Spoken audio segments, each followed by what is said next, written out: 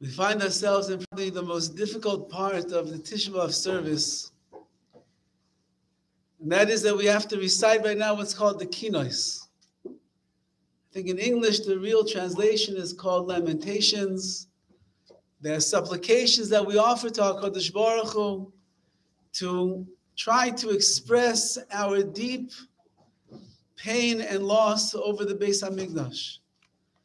The Kinnos also encompass ideas about all the different goluses, the exiles that the Jewish people have gone through all of these years. Describes the faults in our nation, the weaknesses in our lack of strength that we have. And the Kinnos are something that is very foreign to us. We don't understand the words. We don't understand all the poetry that is involved in them. We don't understand why this one is all the olive base, this one only half of the olive base, this one focuses on this, and this one focuses on that. So what we've done over the years to try to facilitate that we should take something out of the Kinnos, not just that the Kinnos should take something out of us after so many hours of saying words that we don't understand, is that we follow the words of the Shulchan Aruch, which says, Toiv ma'at tachenunim b'kavana. It is better to say a little bit of tachenunim, a little bit of supplication and tefillah to Hashem, b'kavana, with intention, me'harbais b'lei kavana, than to have a lot without kavana, without intention. Meaning, we could sit here, we could go through the entire Sefer of Kinnos together. It will take us about an hour and a half, 2 hours. You'll recite and say a lot of things. But with the lack of kavanah, with the lack of intention, so then what is the benefit going to be to any of us that are sitting here? But if we'll focus in a little bit, maybe 5, maybe 6, maybe 7, maybe 8, we'll see how it goes today. So then those few that we eventually say at the end of an explanation and understanding, it's toiv, it's better in the eyes of HaKadosh Baruch Hu. The Mishnah Berurah brings down over here the following idea. He says that if a person is a Baal Torah, which means that they are someone that could learn, they could understand, they're aware of the wisdom of the Torah, so it could very well be that they are exempt from saying harbe tachanun and many, many different supplications that other people do when they pick up their siddur and they say in the morning.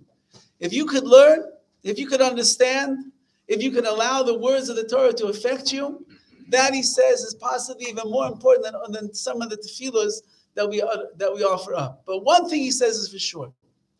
No matter what level a person is on in their life, no matter where they're holding in their Yiddishkeit, no matter where they're holding in their abilities to learn, everybody every single day has an obligation to carve out for themselves some time to learn a little bit of Musa Hashem, to learn the words of inspiration, of ethics, of morality, of working on oneself. Everybody has an obligation to do that because the Yetzer Hara is so strong and it's so powerful.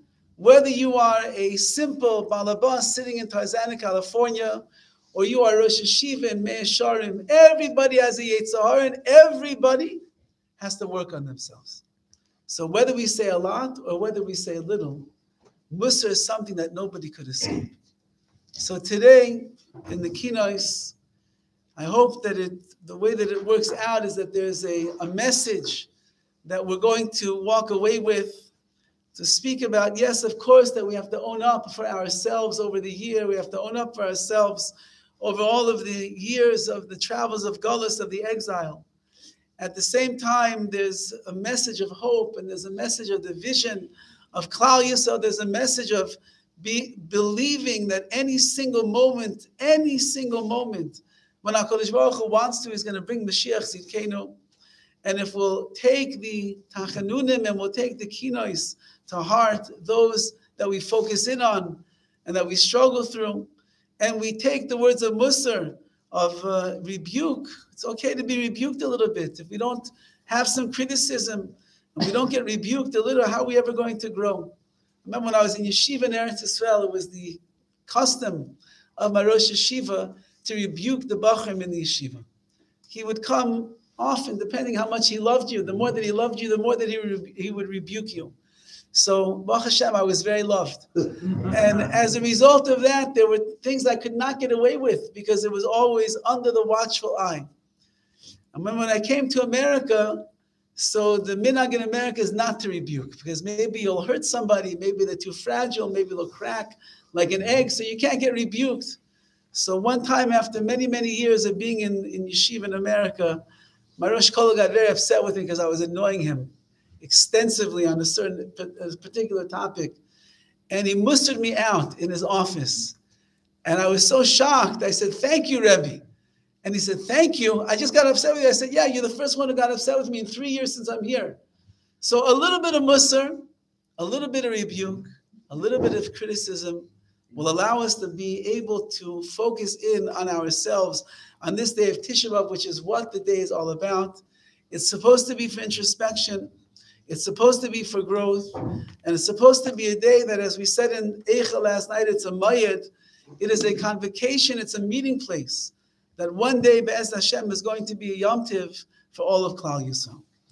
So as has been the custom, we utilize different mefarshim, different commentators, very often delving into, and if you look inside all of the Kinnos, you will find that there are psukim, there are verses from Eicha that appear in almost every single one. And the commentators on Eicha are many, with beautiful insights. So we'll try to use the words of Eicha to explain what is going on in each of the Kinnos that we're going to learn together. I'm going to start this year from the beginning. I don't remember the last time we started from the very beginning, which is Kino Vav, number 6. And I also would like to just point out in advance that I plan to use extensively the Perush, the commentary of Reb Chaim Kanievsky, Zecher Tzaddik Livracha. This is the year that we're still within the year that he passed away. And it's clear from his writings and it's clear from the Hanhagas, the way in which he approached the 3 weeks, that this was a person who had a very deep understanding of what the Chorban, of what the destruction of the temple was, about what it means not to have a Beis HaMikdash in the world. He was machmir in many, many areas of the halacha where we're always looking for leniencies during the 3 weeks. How many times we get called, the Rabbanim get called, so if I need to swim so I'll be a happy person, am I allowed to swim during the 9 days? You know, I'm walking down the street and there's a lot of noise on the street. Could I put my earpods in and listen to music? Some good heavy rock and roll over there to make me feel better? Like everyone's looking for a cooler. You know, I got a new suit and I didn't get a chance to get it altered, but if I don't wear it, all different things. Reb Chaim Kanievsky was machmer to the T, to the extent that although Kimat every single pasuk in Shulchan Aruch and the pasukim say that you're not allowed to wear freshly laundered clothing during the 9 days. So we wear in our clothes beforehand. Whether you put them on for a little while, whether you step on them on the floor, whether you sit on them, but you're not supposed to wear freshly laundered clothing in the 9 days except for Shabbos. But undergarments, socks and undershirts and underwear and the like, those pretty much everybody says that's not a problem. Those are just to catch the sweat. So there's no issue over there of wearing them in before the 9 days. Rav Chaim Kanievsky was makbid to the T that even on the undergarments, to feel the churban, to understand that he wasn't wearing something that was freshly laundered and freshly clothed. So therefore, even that, he made sure that it was worn in before the 9 days began. And there's many, many other anhagas, many other things that he did. So should be an aliyah for his neshama, should be an aliyah for our neshamas, Bez Hashem, as we learn together. And let's go into the first one, keynote number Vav number 6, here, right here in the very beginning. So I'm going on the verse that he quotes from Eichav, Al Eila ani beichia, on these I will cry. And the question in Chazal, the question that our sages ask us is, what is Yirmiyahu Navi saying, Al Eila, on these I will be beichia, I will cry? Who is Yirmiyahu crying about? So there's a very famous Gemara, and the Gemara says like this, there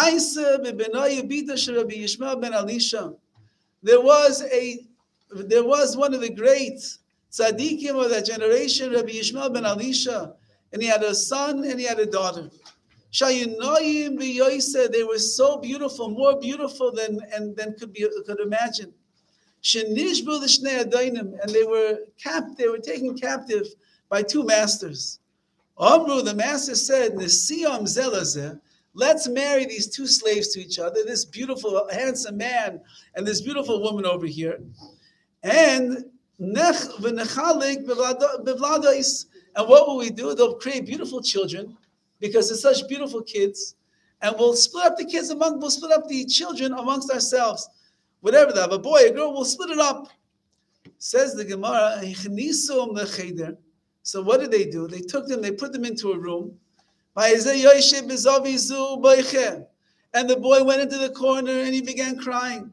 And the girl went into the corner and she began crying. They were crying the entire night. Remember, these guys, what did they want? They wanted that this young Jewish boy and girl would be left alone in a room the whole night. It would be dark inside of there. They would feel lonely. They would be bereft of their parents. They'd have nobody but the two of them. And they assumed that a Jewish boy and a Jewish girl left alone, but a whole night together, what are they going to do? They'll end up having relations with each other. And in the morning, when she's pregnant, they'll have to start having children. They'll split up these children amongst themselves. But no, this is Klal Yisrael. These are the Jewish people. These are the holy Jews. So the boy went into the corner and he cried the entire night. How could I go through such a thing? And the girl went into the corner and she cried, how could I go through such a thing? They didn't know they were brother and sister. They didn't realize that part of the story yet. They just knew that they were shoved into this room at nighttime. And they didn't talk to each other. In the morning when the sun came up, they recognized each other. They fell on each other's shoulders. And they cried out in uncontrollable tears. Until their neshamas, until their souls left them, they died. And on that Yirmiyahu, he laments, on these I cry, my eyes, says Yirmiyahu Navi, they are pouring down water and tears. Says Rav Gamliel Rabinovich, on these ideas of Chazal, that Yirmiyahu was crying not for himself. Yirmiyahu had a lot to cry about. Of all the Nevi'im that we have in the 49 prophets, Yirmiyahu had a very hard life. He was tormented by Klal Yisrael. He went through difficulties. He went through challenges, hatred. They despised him. They wanted to get rid of Yirmiyahu. Imagine the guy standing up and they're throwing the tomatoes at him to pelt him, to get him down from where he is. They couldn't stand Yirmiyahu. Why? Because Yirmiyahu, whenever he came to the Jewish people and he would open his mouth with nevuah, he would always say one thing. HaKadosh Baruch Hu is not happy with you. You better change your ways. You better do tshuva. He's going to bring a churban abayis. I'm warning you. And who wants to hear that?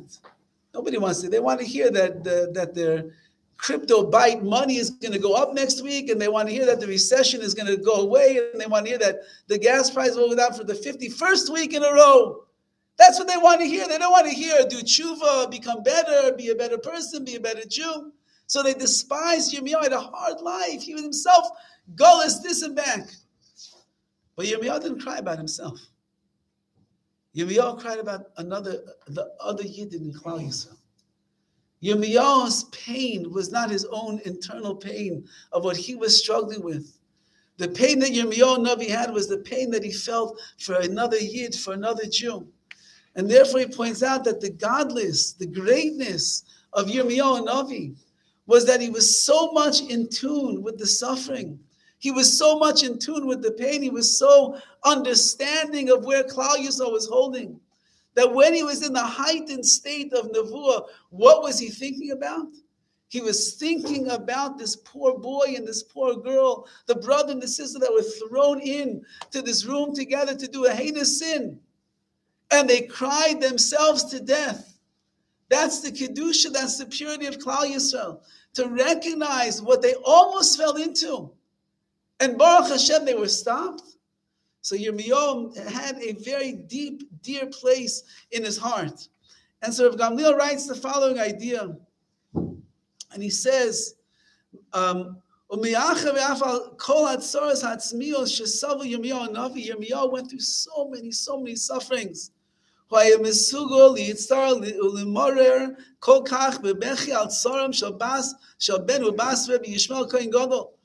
because that he felt so much pain, because he went through what he went through, therefore Yirmiyahu was much more equipped to be able to feel the pain of another person. When HaKadosh Baruch Hu puts us through pain, we have to ask ourselves, why is he putting us through pain? Why do we suffer? Why do we have hardships? Just because HaKadosh Baruch Hu wants to clobber us over the head so that we should feel bad for ourselves? Chalila v'chas, that's not why Hashem does it. HaKadosh Baruch Hu is trying to make you into a more sensitive person who is going to be able to then take that sensitivity and allow other people into your life and other people into your world, and you'll be able to feel the pain and the suffering and the hardship that they are going through. When we say that a person should be a noisei ba'oil b'chaveru, which means we have to be someone that bears the burden of one's friend. If your friend's burden bothers you, it's very hard to bear it. If the person annoys you with all of their complaining and all their fetching and all their problems and all their difficulties, it's very hard to let them inside and to bear the burden together with you. But when you are a person who understands what it means to bear your own burden, when you're a person who's been through your own sufferings and your own travails and your own hardships in life, when you have gone through things that you think that maybe nobody else in the world has ever been through, and it made you into a better and a more sensitive person in different areas of your life. There was once in a camp, in a summer camp, there was oh no, it's a different story. Never mind. There was whatever a person will go through in their lives. The reason that HaKadosh Baruch Hu puts you through that is because he wants you to grow for yourself, but he wants you to equip you with the ability of being able to help other people as well. A person has traumatic experiences. A person has disappointments. A person has upsets in their life. A person goes through something that is such a difficult nisayon, they don't know how in the world they're going to overcome it. But they do. They keep pushing and they overcome and they pass the nisayon, maybe not with flying colors, but they get to a certain point where they can accept and they can be makabel. That's the person that when he sees somebody else going through the same exact thing, you're the one that's going to go and help them. Yirmiyahu Navi went through a lot of pain. He went through a lot of suffering in his life.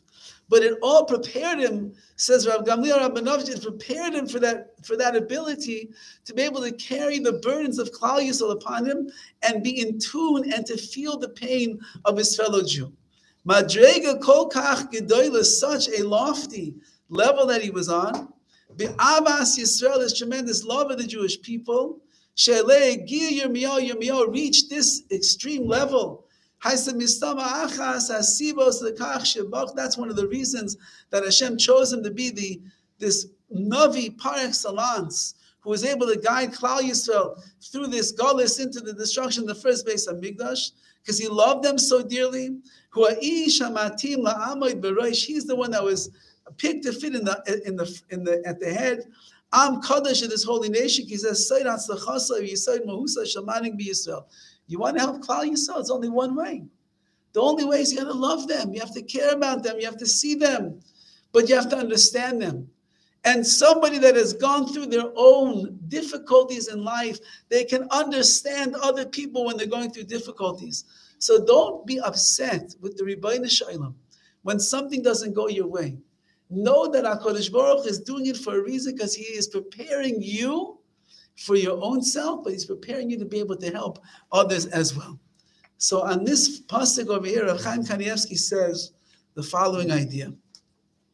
It says, Al Eila ani beichia, on these I will cry. Eini yordemai, my eyes run down with water. Ki rachak mimeni menachem meshiv, because a comforter who is going to revive my spirit is far away from me.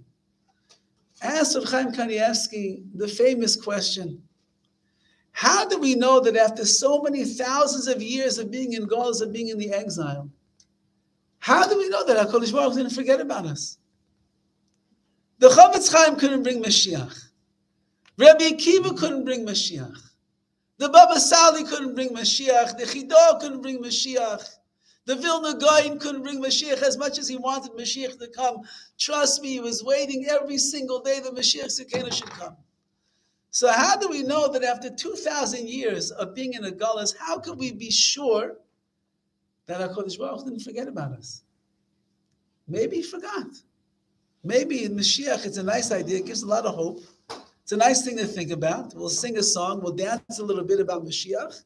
We'll talk about Mashiach every once in a while when we're down and out. When we're in the dumps, we'll finish every drasha with the Mashiach will come. How do you know he's coming? Kodesh Baruch Hu seems to have abandoned us and forgot about us. So he answers the following. Chazal teach us that there is a gzera min hashamayim, there's a heavenly decree that if a person has passed away, so even though that the loss is very, very strong for the people that he was closest to, eventually the loss of that person is going to be forgotten from their heart. However, because why? Because a person will never mourn over someone for an extended period of time that has already left this world. That's why the laws, even though you have Shiva, you have Shleishim, you have the first year. By the end of the first year, we're not mourning anymore the loss of the person who has gone. We can remember them. We can inspire ourselves with their lifetime. But we don't mourn the loss over someone that had passed away already a year ago and beyond. Why? Because that person has gone on to his new world. He has made his tikkun. He's in Olam Haba. He's in Gan Eden. He's forgotten from our hearts. However, he writes, if a person is still alive, even though they might be lost, we don't know where they are, we can't find them, we don't see them, they're gone from us. Nevertheless, on that, the memory of that person or the feelings of that person, that itself, it will never leave the person's heart. The person is not going to be forgotten. How do we see this most? We see when Yosef HaTzadik went down into Mitzrayim. So Yaakov Avinu refused to be consoled and comforted. Why? Because you can only be truly comforted when somebody dies. Then the consolation can come in. But if the person is still alive, even though he's not there in front of you, and Yaakov knew through his Ruach HaKodesh that Yosef was really alive, therefore he was unable to be consoled and comforted by his children and anybody else. Says Rav Chaim Kanievsky, if we're still mourning for the Beis HaMikdash, that means that it has not been truly forgotten from our hearts. And that means that the loss is still evoking the tears that we hope that we're going to reach today. And what does that mean, he writes? That means that the Beis HaMikdash is not really dead, which means that it's not gone permanently from this world. It's just lost. We lost the Beis HaMikdash. We don't have a Beis HaMikdash in the world today. But it's not gone forever. which means that HaKadosh Baruch Hu, as he writes over here, even though that the Churban is so far in the distant past, it indicates that our redemption will soon be at hand. For this emotion demonstrates that the Beis Hamikdash is not gone and it will be returned to us. If we could still sit on the floor 2,000 years later and mourn the loss of a Beis Hamikdash and actually cry, whether you cry or not today, that will be up to you. Whether you cry or not, but that you're here on a Sunday afternoon, when LA is doing a lot of other things on a Sunday afternoon, but you're here sitting on the floor and we're trying to get into the mood and we're trying to mourn the loss of a Beis Hamikdash, that means that the Beis Hamikdash is still alive in our midst. It's just that HaKadosh Baruch Hu needs to bring it back to us. So therefore he writes, do not worry for a moment. Do not think that that Hashem forgot about us. As long as we still can feel it in our hearts, that means that the Beis Hamikdash is there, and it's getting ready to be built, and it's going to happen at any time. So I'll leave you with a story on these ideas. This Maisa takes place in the beginning of World War II, and we find that in the city of Sered, Romania. So even though that they somehow seem to have dodged a lot of the Nazis and the torment and everything, in 1941, finally the Nazi regime came in and they began to do the Judenrein, which was to clean out the city of all the Jews that were there. And the Romanians themselves, the non-Jews, they were very, very happy to assist the Nazis and help to get rid of all of the Jews that were there. So there was an 11-year-old boy, and his name was Beryl. And Beryl was watching as everything was unfolding in front of him. He saw the terrorists, he saw the horrors, he saw everything that was happening. And they told all the Nazis, told everybody, pack your bags, you get ready to leave. Everybody's going to be leaving, and they're going on a hike.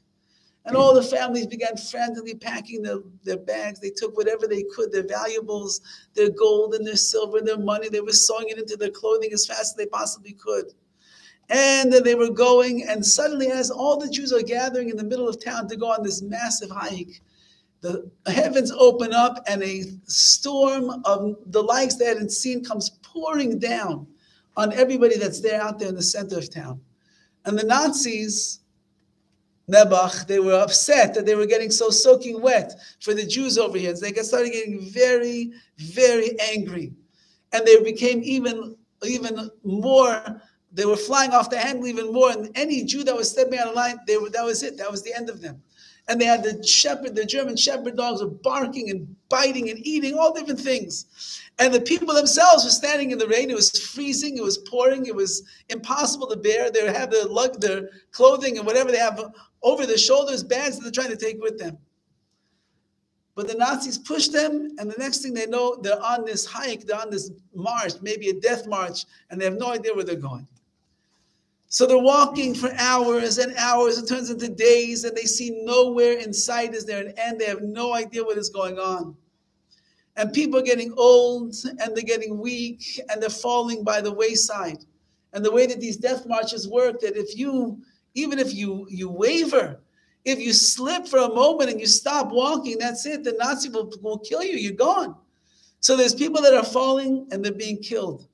This young 11-year-old boy, Beryl, is watching all the old men getting weak. And he sees that they can't go on anymore now. It stopped raining a long time ago. They're hiking already for days. No food, no drink, no water, no anything, barely any rest. How can you live? You can't live. So he realized he has to do something. He has to try to save the life of these elderly people that are there who can't make it another step. So what does he do? When he sees that nobody's looking, he runs over to a frozen swamp that's right nearby, and he takes his tzitzis, his talis cotton, and he sticks his tzitzis into the cold, freezing water, and he drenches his tzitzis.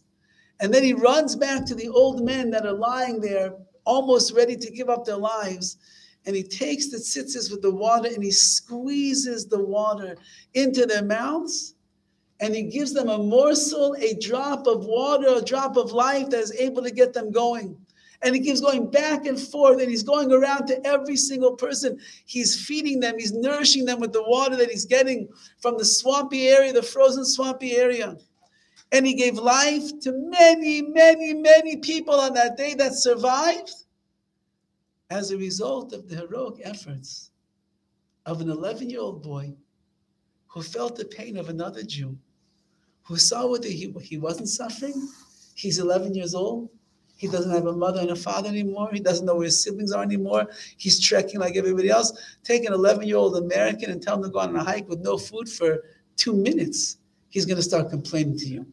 Here's an 11-year-old boy who just lost his family. He's going on a hike for days on end. He's not thinking about himself. He's thinking about the other Yidden that are there that need his help. And so he brings them back to life. He gives them these droplets. However, as a result of that, imagine it's icy winds. It's freezing cold. He now has frozen tzitzis because he drenched all of his tzitzis into the icy cold waters. The wind is blowing. He's freezing beyond belief. Nevertheless, because he had done so much chesed, and he had so many Yidden that were there, he didn't feel the ice cold. He didn't feel the frigid air. He felt the warmth of the Yiddish hearts, of the Jewish sensitive heart that was able to feel for everybody else. This young boy ended up surviving.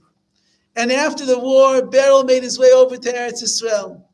And in Eretz Yisrael, he became known as Rabbi Yaakov Yisachar Ber Rosenbaum, who was the Navardno Rebbe, one of the great Hasidic Rebbes after the war. And as a Rebbe, he was able to counsel hundreds, if not thousands and thousands of Yidden, to give them hope, to give them advice, to give them direction, to give them love, to give them warmth. All from the tzitzis and the caring heart that this boy had when he was 11 years old there in the war. So HaKadosh Baruch Hu will put us through suffering. HaKadosh Baruch Hu will put us through situations in our life. He will give us things that we didn't ask for. But he does it all for one reason. It makes us the sensitive-hearted person who's going to be able to better understand another Jew. And as Chaim Kanievsky is saying over here as well, we have to remember through this Kinnos and through these words in Eicha over here, don't ever think for a moment that HaKadosh Baruch Hu forgot about us. Maybe we forgot about Hashem. Maybe we're not doing everything that we could for the Ribbono Shel Olam to help bring Mashiach, but Hashem didn't forget. He's waiting any single day to bring. The fact that we can still sit on the floor and mourn that loss is a sign that the Beis Hamikdash, or the concept of Beis Hamikdash, is alive. And Be'ez Hashem Yisbarach, as we continue to go through this day of Tisha B, we go through the day of understanding the Kinnos better and better and better. May we be people that in the eyes of HaKadosh Baruch Hu find that favor. That Hashem says, you didn't forget me, you didn't forget about Klal Yisrael, I didn't forget about you and the rest of the Jewish world, and therefore I'll bring Mashiach Tzidkenu b'mheira v'yameinu. Kina number Vav. Shabbos Sichir Mois Hashem B'Yedrei Chavera So Koiso Mishkavis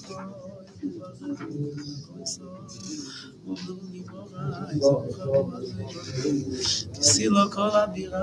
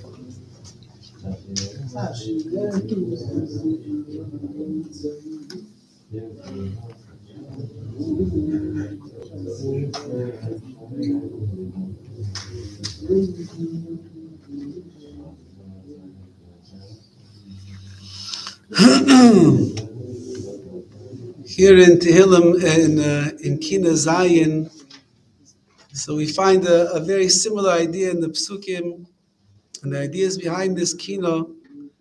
It says in Eicha ki lo yiznach la'olam Adonai. It says, please do not reject me forever, Hashem. Please do not reject me. Remember, this is Klal Yisrael, or this is Yerushalayim itself that is speaking to HaKadosh Baruch Hu and is saying, please do not reject me, do not leave me alone. Yerushalayim was lying in ruins at this time.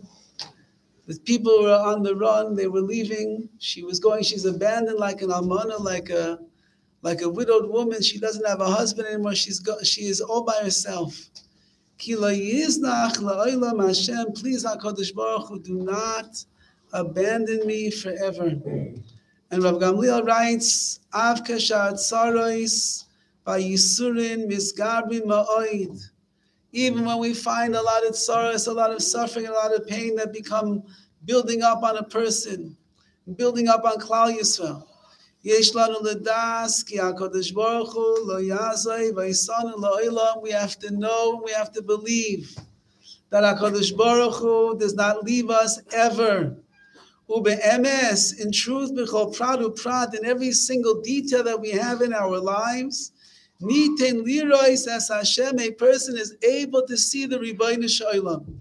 B'chol azmanim u'b'chol hamatzavim, all of the time, in every matzav, every single situation that a person is in, they will be able to see the Rebbeinu Shalom. We have to have the eyes of a Rabbi Akiva. Rabbi Akiva was famously going one night and he was traveling through town. He was looking for lodging and he couldn't find a place to stay. So every door that he knocked on, they said, sorry, we don't take visitors. Sorry, we don't know who you are. Sorry, you don't have your Zelle account. You can't pay us. Sorry, we're not going to have you. So Rabbi Akiva, on every single door that was locked, closed on his face, he said, Kol Dovid Rachmana L'Tavavid. I'm guaranteed that whatever HaKadosh Baruch Hu does, it's all for the good. I have nothing to worry about. And we all know the story. That night he went out into the fields. He had with him his candle. He had with him his donkey. He had with him his chicken. And he had with him his svarim to be able to learn.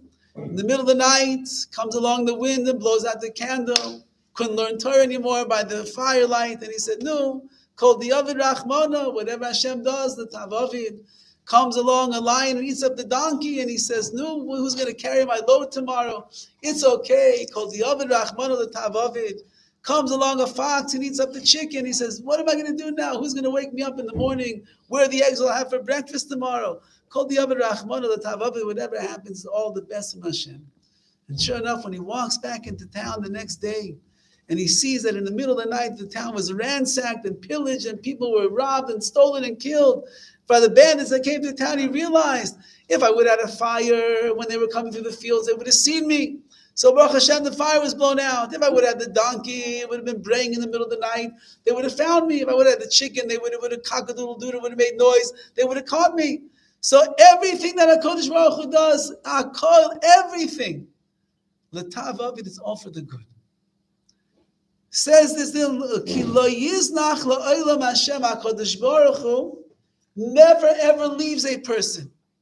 That means that no matter what matzav, no matter what situation they are in, no matter what we are going through in life, HaKadosh Baruch Hu never abandons us. And that's the message that we have to hear by the Chorban. As we know, the famous Gemara tells us that there were two beautiful kruvim, the little angelic boy and girl that were in the Kodesh HaKadoshim, in the Holy of Holies. They were on top of the Aron. They had wings. One looked like a boy, one looked like an innocent little girl. And the Gemara in Bava Basra tells us that at sometimes they were facing each other, and sometimes they were facing away from each other. So the Gemara asks, so which was it? Were they together, facing or not facing? The Bizman Yisrael at the time that Klal Yisrael did the will of their master HaKadosh Baruch Hu, so they would be looking at each other. The male one is like Hashem, the little female one is Klal Yisrael. We're looking with love at each other. But Bizman Shaloi She'enoi Siratzon Shamakim, at the time that we don't do the will of Hashem, so then this one looks that way and this one looks the other way. They can't look at each other. So the Gemara says, what did it look like in the Kodesh HaKadoshim when they were going into the Golus, when they were going into the exile, when the Beis HaMikdash was being destroyed?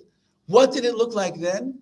The Goyim walk in and they see the Kodesh HaKadoshim, the Holy of Holies. They open it up and they want to laugh and see that these two crew must be flying away from each other. But it was just the opposite. They look inside the Holy of Holies and they see the Kruvim are in a loving embrace. A loving embrace at the moment that we are destroyed and going into the gullahs, they're hugging each other. Because as the Mefarshim point out, that's the message that HaKadosh Baruch Hu is leaving over to us. You're going to go into gullahs. You're going to have challenges. It's not going to be easy. It's going to be hard, be confusing what happens around you. But I'm hugging you and I'm loving you and I am with you every single step of the way. And I'm never going to let go. Just don't let go of me, says HaKadosh Baruch Hu. And therefore it says in the pasuk over here, La yiznach la'olam Hashem HaKadosh Baruch Hu, never leave us alone. Hashem Yisbaruch Hu Avarachamim. Hashem is the Father of mercy. It's no coincidence that this month is called Chodesh Av. Why Av? Aleph Beis, it's the Av, it's the Father. This is the month of destruction, the month of exile, the month of Klal Yisrael being on the run, the month of all the tragedies in the world that ever have been happening in this month. It's the month that is called the Av, the Father. Why is this month called the Father? This month should be called, destruction, Chorban. Why is it called the Father? Because the Avarachman, our Father of mercy, our Father in heaven, our Father is watching over us. He's telling us that even when you are suffering, whether a father always has to be nice to his kids, the kid can never do anything wrong. That we know that you raise a spoiled brat that way. If a kid can get away with bloody murder every single time and get whatever he wants and do whatever he wants and go wherever he wants and the money keeps coming and everything, how does that kid grow up? He's a rotten, spoiled brat who will never take responsibility for himself. He'll never own up to his mistakes. He'll do things that will defy imagination. So a good parent who loves his children, when he sees them stepping out of line, he has to put them back into line. He has to give them a little bit of rebuke. He has to give them a consequence. He has to hold on to them. He has to, not that we say to patch, this is the generation that the kids, they have like some app on their phone called parent abuse. If a parent even raises their voice, that's it, the police at the door 2 seconds later. Did you yell at your son? Yeah, I did. You know what he did? No, so you're not allowed to anymore. So we're not talking about that. But we're talking about teaching our children and teaching ourselves to take responsibility for our actions. Says HaKadosh Baruch Hu, this month is called Av. It's called the Father, because I'm the Father of mercy. A merciful father doesn't always do to the child what the child wants to hear. He doesn't always treat the child carte blanche, go ahead and do whatever you want. A merciful parent is the one that shows real love to the child, and therefore he will reprimand him, and he will advise him, and he will redirect him when is necessary. So too HaKadosh Baruch Hu says, this is the month where there was so much destruction, so many hardships, so many hard times, but you should know, like the Kruvim embrace each other, I'm the Avarachaman, I'm the Father of mercy, I'm taking care of you. And he says, which is an important lesson for us to keep in mind, Sha'avoynois gormim litzaroi sheyavoyu kedei she'olu yizchu es ha'adam v'yeshivo isoi b'tshuva shleima. Why do the Jewish people suffer? Why do we suffer? There's never been a nation in the history of the world that has suffered as much as we have. I think you can have any scientist, any historian take a look at what we've gone through and what other nations have gone through. First of all, they're not around anymore. Any nation that was destroyed, any nation that suffered, they don't exist anymore in this world. They exist in, the Greeks are left in yogurt and a salad. And the Romans, they're over there in USC during the football games. There's nothing less of the other nations. Klal Yisrael has been able to travel from continent to continent, from country to country, from nation to nation, and Klal Yisrael is still around. And we take a beating everywhere that we go. And now it's just beginning in America. Chas v'chalila. Anybody who watches the news sees what's going on. Here in LA, it's still, we're pretty PC over here in LA. So God forbid anybody should say that they're anti-Semitic. But in New York, they're not PC. So New York anti-Semitism is racing out of control right now. In Europe, they're not politically correct. So anti-Semitism is out the roof right now.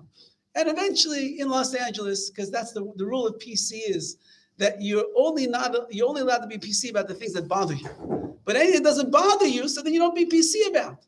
So therefore, when it gets to the point where they hate the Jews and they're ready to express their hatred of the Jews, it'll happen here also. In Berkeley, California, they'll start beating the Jews. And in California, they'll start telling us that it's all our fault that the gas prices wasn't Putin. It's because Putin used to get cholen from the Jewish people on Shabbos. That's why the gas prices went down, because of the Jewish people.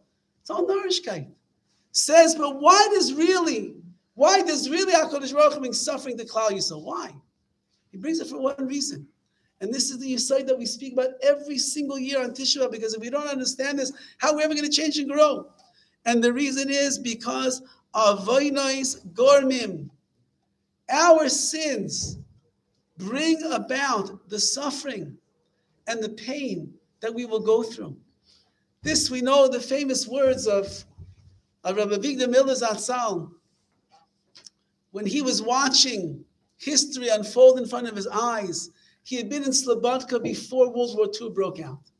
He came to America just in time. Then he watched from American soil, he watched the war take place. He watched Nazi Germany destroy 6 million of the lives of Klal Yisrael. And everybody was asking after the war, how could it be? Why would Hashem do? What did we do? What's going on? And Rabbi Miller for several years remained quiet because he didn't want to say anything. He felt that the wounds were so fresh and the pain was so deep. People's lives had been destroyed. They were trying to rebuild. He kept quiet. He didn't say a word. And suddenly, several years after the war, he gave his first shir publicly about why he felt that the Holocaust happened. And he said, I'm not a Navi, I'm not a prophet. I'm not the son of a prophet. I can't tell you, I have nevuah to tell you, but I can just be a studier of history. And I can use the words of the Torah and Chazal to put everything into perspective. And he showed that for 500 years. It's a fascinating book, A Divine Madness. He showed that for 500 years. Klal Yisrael was working towards the Holocaust, Rahman al-Islam. And HaKadosh Baruch Hu continued to give them warnings all along the way to show them you have to stop doing what you're doing. The assimilation is getting out of control. The immorality is going down the drain. The Jewish people are getting fascinated by culture and art and all the silliness of this world. You're forgetting what it means to be a Jew. And he showed how there were pogroms and there were different things happening all the time that was here to come and wake the Jewish people up, but we never woke up until it got to the point where all of the terrible, terrible, terrible foreboding prophecies in the Torah and Chazal, they started coming true. And he said, why? Because of the avonos, because of the sins of our nation. Now, whether a person does the sin themselves in this lifetime, or whether a person made mistakes in a previous lifetime, and therefore they have to go through some restitution over here in this world, it doesn't really matter. The point is that any time that there is things that are befalling a person, there are tikkunim, there are corrections that need to take place in the neshama, in the life of that person in order to bring him to a much greater place. As he writes, it's all here to cleanse and to purify and to make a person much better. When a person will accept the punishments that Hashem is sending them, and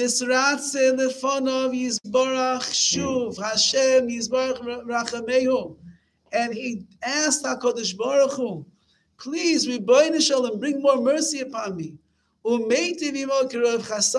you will see, in fact, that from the pain, from the difficulty, from the hardship, that we're makabel, we accept it upon ourselves. We realize that HaKadosh Baruch Hu wants me to become a greater person and a cleaner spiritual person as a result. Then you should know that HaKadosh Baruch Hu will listen and he will see what you are doing and he'll bring the bracha, he'll bring the goodness, he'll bring the chesed. If only everybody would think like this. To be able to handle the suffering that they're going through. And their pain. And know for certain at the end, HaKadosh Baruch Hu is going to have mercy and compassion and pity on you. It might take months, it might take years, it might take decades to get there. But the more that HaKadosh Baruch Hu sees that we are people that are willing to be makabel, to accept upon ourselves that which Hashem puts us through because He's doing it for a reason. He knows better than we know what's for ourselves.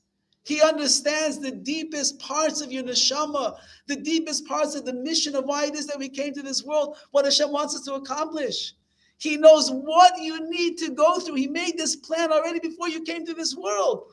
While you were standing under the chuppah, and you and your wife were looking at each other, and you were dreaming of the most amazing, beautiful life, Hashem was determining already the trajectory of where you're going to go, of every pain and every suffering and every difficulty you'll go through, for a reason. Because Hashem says, that's the only way that I'm going to be able to make you the greatest person in the world. You can't do it on your own. You need some help.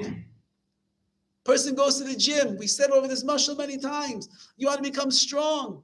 You can't lift puny amounts of weight. It doesn't work like that. You'll be nothing in the world of muscles. You'll just be a regular guy that just pumps nothing. But if a person gets a trainer, and the trainer sees the physique, and they see the potential, they see the muscles, the body mass, the weight, everything, they can begin to design the program that is best for this particular person to be able to run. Does everybody run marathons? Anyway, not everybody runs marathons, but probably more people could run marathons if they would know the kayak that they have inside of themselves. They would just realize, I train, I'll eat right, I'll sleep right, I'll take my vitamins, my minerals, I'll train on the mountain ranges, I'll train over here in the cold, in the hot. You'll find within inside of yourself the stamina that you never knew existed. Most of us, which means really everybody in the world, from all of history, doesn't understand the stamina and the potential and the inner strength that they have unless HaKadosh Baruch Hu will bring a challenge in your life that will force you to confront yourself in the mirror to see what you're really all about. And once Hashem puts you in that place, and He puts you into that moment in your life where push comes to shove, you have two choices. It's either go through it or just bail out on everything. Either I'm going to take the challenge to heart, or I'm just going to crumble. Now that's why people fail the nisyonos. Right? Hashem would never ever give a person a challenge that they can't overcome. We believe that, right? Hashem knows us. He would never ever give us a challenge that we cannot overcome. So then how can we fail our tests? If Hashem would never give me a challenge I can't overcome, because Hashem knows what's the essence of inside of me. HaKadosh Baruch Hu knows what I'm capable of accomplishing. He knows what's inside, all the potential that is there. So then how come it is, time and time again, I get challenged by HaKadosh Baruch Hu, and I fail the test? Hashem, you would never give me anything that I can never overcome. And the answer is simple, the way that we're explaining. Hashem can just take us to the water, but He can't get the horse to drink. He can bring us to the moment where we will just be honest with ourselves, we'll change and we'll transform ourselves. But He cannot be the one that is going to do that to us. That has to come from you. That has to come from us. We have to look inside of ourselves and find a deep desire inside that says, I want to change. I want to become a person of more amunah. I want to become a person of more bitachon. I want to love Torah and mitzvahs. I want to be a nice husband, a nice wife. I want to be a good parent. I want to be a better child and do more kibbut avim. I want to. Hashem said, you want to? Don't worry, I'll give you plenty of opportunities to do such a thing. But it has to get in there. If a person would just realize this, what he's saying over here, at the end of the day, you're going to have mercy from HaKadosh Baruch Hu. One of the people that I've been privileged to get close to over the last several years, I already know him for maybe more than 25 years, but the more recent present became very close, is a man by the name of Shimon Russell. He was here for a Shabbos not long ago. He's one of the masters of Chinuch Habanim in our generation. And his specialty is dealing with the challenged crisis world that we live in today of children that are struggling to understand themselves, struggling to find their way in Yiddishkeit, struggling to find their way in a relationship between themselves and Hashem and their families and everything. Children in crisis, kids that are in pain, kids that are off the derech, that are not on the derech exactly the way that they could be. So he told me a fascinating thing. He was a regular family in Lakewood, New Jersey, that goes, I already asked him permission if I could tell stories. He said, you can say any story that I tell you, he said, you can tell that story in my name, no problem. He goes back about 25, maybe a little bit more than 25 years ago. He was in Lakewood, New Jersey. Lakewood, for anybody who knows, it's if you can't live in Eretz Yisrael, so the next religious place in the world is Lakewood, New Jersey. And 25 years ago, there was no such thing as kids going off the derech in the droves the way that they are today. It didn't exist. It was a normal place. Everybody was more or less, you're holding by frumkeit. So his oldest daughter one day surprises them, and they realize that she's not like so enthusiastic about her Judaism. She's not so excited to go to school, not so excited about davening, about keeping kosher, about keeping Shabbos. And before he knows it, he and his wife are going through a nightmare. His oldest daughter goes off the derech of Yiddishkeit. 25 years ago, this was unheard of in Lakewood, New Jersey, but it didn't stop over there. Then they have their next child. The next child sees the great example of the older sister, and they start looking at themselves and the world and what they can have, and then the next one goes off. And then the next one goes off. And now he has 3 kids in Lakewood, New Jersey, going off the derech, doing unusual things for the neighborhood. People are telling him, you know what's going on over here. I know what's going on. How can you let such a thing happen? How can you let such a thing? You have control? As everybody knows, we have no control over our children. You cannot control these things not to let them happen. You could try, but HaKadosh Baruch Hu runs the world. At the end of the day, he was living in Lakewood, New Jersey. He was a prominent therapist, the most prominent therapist in all of Lakewood. He had hundreds of people that were coming to him for advice and counseling and therapy. Him and his wife were well-respected members of the community, had built shuls, had built the community, had done many things. Within a short amount of time, 6 of his 8 children all went off the derech. 6 out of 8. The Rabbanim were coming down on him. The Rosh Yeshivas were coming down on him. The friends didn't want to speak to him. They all told him, you don't know what you're doing. What are you doing? He went through a Gehenna. He went through a life of Hell that nobody should ever understand or ever know. And he suffered. He and his wife, they suffered. They had nobody to talk to. Nobody understood them. Nothing. But together, he and his wife, they were a very close couple, Baruch Hashem. And they had moments of true introspection and honesty and sincerity. And they worked together to develop a whole mahalach, a whole way in which they're going to raise their children who have departed from the derech of Torah and mitzvahs in order to do their best to bring them back to some place where they would be comfortable in the pathway of Yiddishkeit. One of the famous statements that is out there today is that if the derech, if the pathway of Yiddishkeit would not be so narrow, there'll be much more room for everybody to be on the derech today. But because it became such a narrow world, and this is the way that it is, and this is the way it is, and this is the way that it is, so any kid that's a little bit out of the box, anybody that's a little thinks a little bit more than the average kid, he sees, well, I don't fit in here, and I don't fit in here, and I don't fit in here, so I'll just go find something else that's outside the pathways. Anyway, to make a long story short, it's been a 25-year growing experience for Rabbi Russell and his wife. In the interim, Bli Ayin Hara, 5 of his children all came back to Yiddishkeit. Each one in their own way. Not saying that everybody's black and white, but you don't have, doesn't say in the Torah you have to be black and white. It says you must keep Shabbos, keep kosher. You have to not speak Lashon Hara. You should put out tefillin every day. Where did it say Moshe Rabbeinu wore a black hat? He wore a shtreimel? It doesn't say that. Maybe in the picture books it says that Moshe Rabbeinu had a shtreimel. Yeah? But it doesn't say that. It says the mitzvahs in the Torah. A Jew's supposed to keep the mitzvahs. That's what we're supposed to do. So 5 out of the 6 came back, and the 6th one, Be'ez Hashem, they're still working with tremendous love and understanding. As a result of everything that he and his wife went through, so they developed a whole outlook and a whole approach to chinuch. And today, he has become a world-renowned mechanech who has literally assisted and aided and directed and guided tens of thousands of parents that are struggling and going through the same difficulties of trying to raise their children in the crazy world that we live in today. And he told me, if HaKadosh Baruch Hu would not have done what he did to me, he said, I would have lived out my life, simple guy in Lakewood, New Jersey, good therapist. I would have helped a lot of people do whatever they were going through.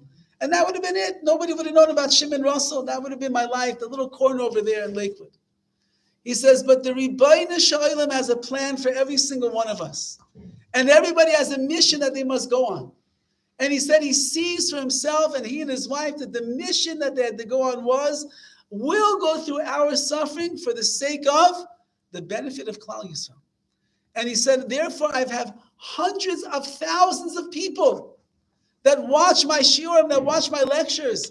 He has emails coming in all day long. He has messages flying on his phone all day long. He doesn't have time to breathe.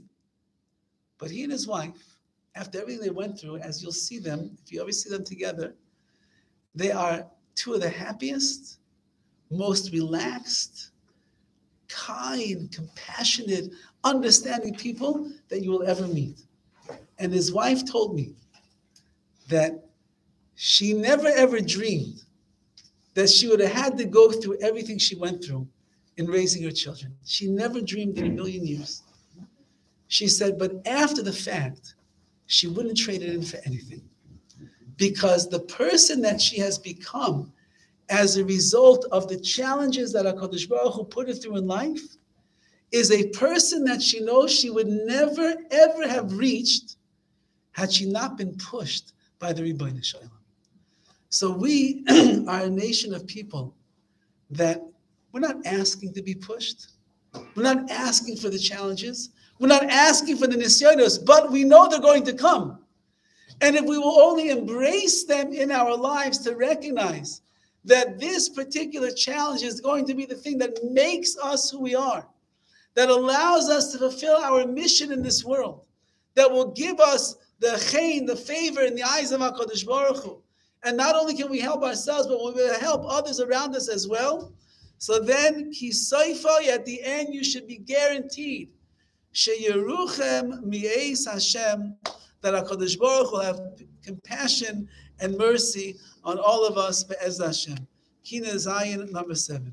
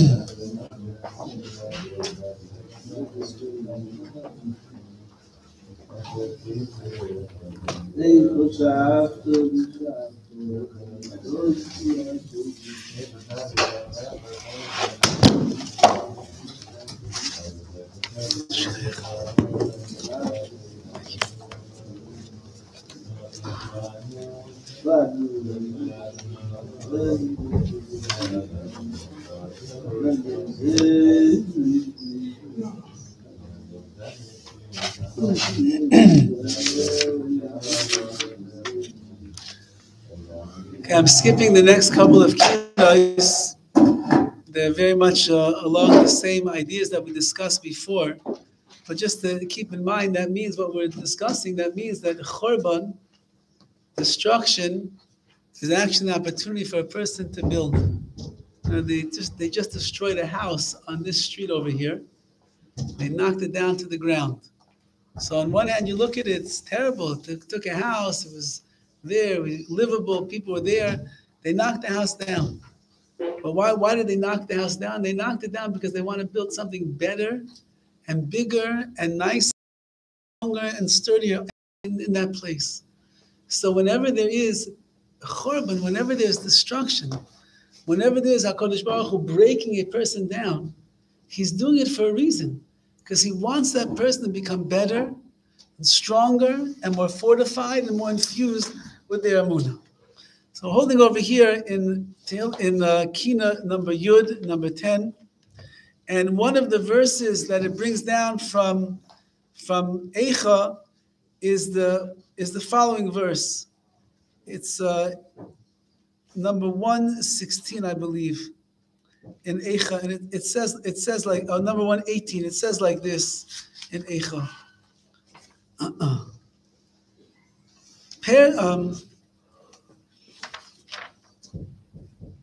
I'm sorry.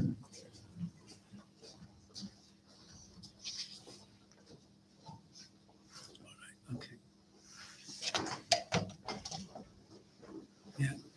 It says over here. It says the following. Tzadiku Hashem. Hashem is a tzaddik. He is righteous. Kipiu marisi. Because I disobeyed what he said. Shimuna kol ha'amim, all of the nations should listen to me. Waru machayvi, they should see my pain and my suffering. V'suloi sayu b'churai, my virgins and the young men, hochu b'shevi, they're going in captivity. So Rav Chaim Kanievsky over here says the following idea. If you look in the way that the pasuk is written, it says kol amim, all of the nations. But it should really be written, Kol ha'amim, all of the nations. So whenever, Rav Chaim Kanievsky was famous for this, that whenever you're missing a letter, there must be a very deep reason why it is that particular letter is missing from the word. Remember, it says that all of you people should listen to me, or all of you people, as we'll see, you should have mercy and pity on me. But instead of saying it in the right grammar of Kol ha'amim, all of the people, it says Kol amim, all people. Now, why does it leave out the hey? So he says the following, that Yirmiyahu Novi was saying like this: listen, all of you people. He's giving a call to all the other nations that they should join us, to sympathize with our pain, and they should help us. That's what we want. We should look, the world should look at a nation that's going through genocide. They should look at a nation that's going through total destruction. The Goyim have come in and destroyed our Beis HaMikdash, and they should have pity on us. However, many of the other nations ended up rejoicing when we had the downfall. When we were suffering, they were celebrating. When we were getting damaged, they were celebrating in the streets. So what does that mean? He says like this: the fact that they were rejoicing and they were celebrating, it helped to bring about the ultimate redemption for Klal Yisrael. Why? Because there's a nevuah by Micha, and it says, "Al tismechi oyavti li ki nefalti kamti." So Micha says my enemies should not rejoice over my downfall, because even though that I fell, kamti, I'm going to get up. Klal Yisrael says, even though that I fall, I'm going to get up. So if you're rejoicing from the fact that I fell, that means that you acknowledge that the first part of the pasuk has come true. If I will fall, says the verse, I will eventually get up. If you are happy that I have fallen, guess what's going to happen then? You've acknowledged my falling. You've acknowledged my churban. You've acknowledged my pain and my suffering. You know what's going to happen then? Kamti, I'm going to get up. And therefore it says in the pasuk over here, Kol ha'amim is missing the hey. That we're saying everybody should come and they should acknowledge us and they should sympathize with us. It's coming to show that the nations of the world, not only do they not empathize with us, but rather they celebrated and they rejoiced and they were happy that we went through the suffering that we did. So from here you see a fascinating thing. And this is along the lines of what we were saying before. And this is the hope that every single Jew has to have in their life. And that is that no matter how bad the nefila, how bad the falling is, no matter how much a person goes through, how much the nation of Klal Yisrael is wrecked and ravaged and going from place to place, a Jew is never, ever allowed to give up 1 ounce of hope that things could get better than how they are today and right now. And that's what the pasuk is saying. Since that I fell, that means that I'm going to get up. We call it in the language of Chazal and the Balei Musa. There's something called a yerida litzarech aliyah, or a nefila litzarech aliyah. I will fall in order to get up and to go higher. When you climb a ladder, you don't just hold on by your hands and pull yourself up.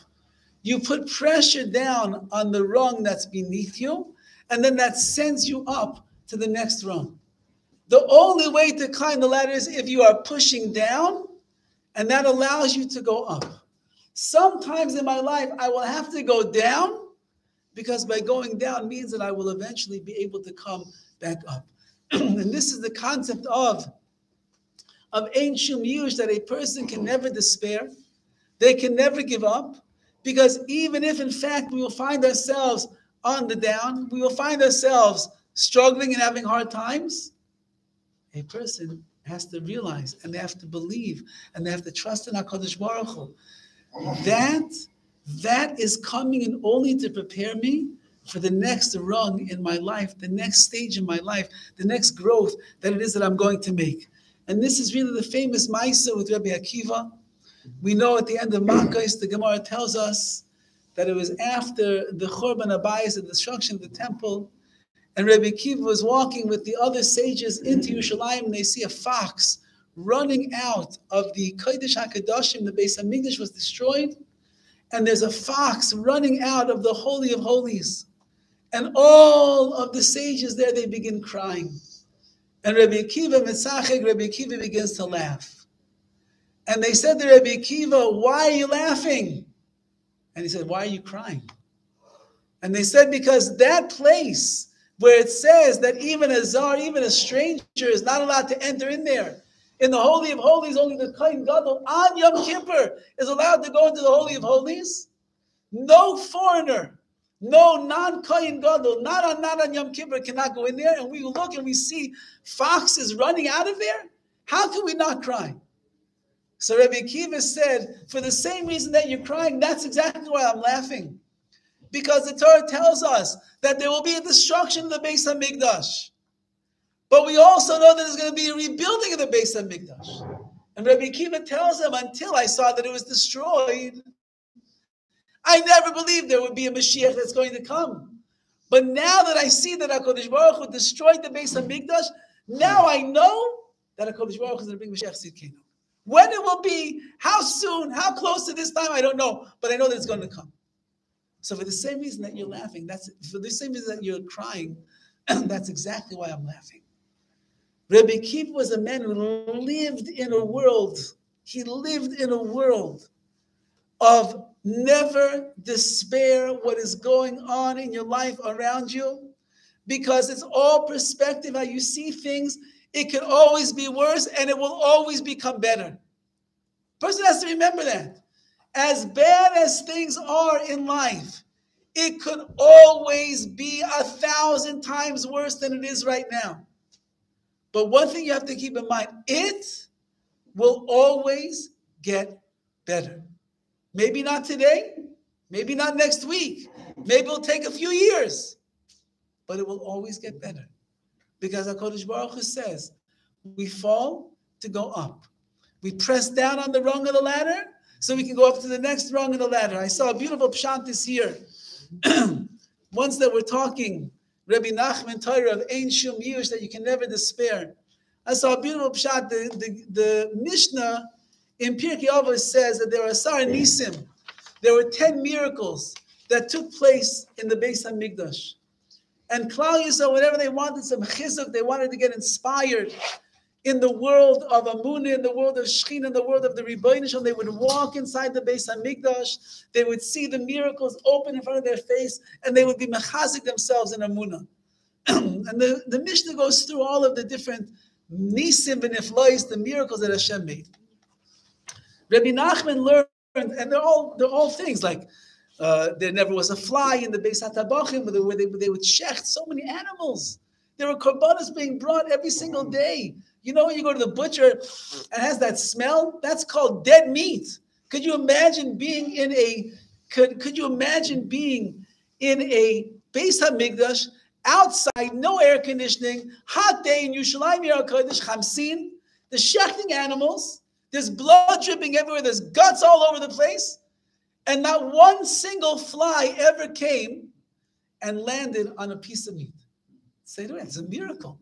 Go next time you go on your barbecue to the park over there, you'll see what a miracle it really is. It says that there was a pillar of smoke, and there were days where it was very windy outside.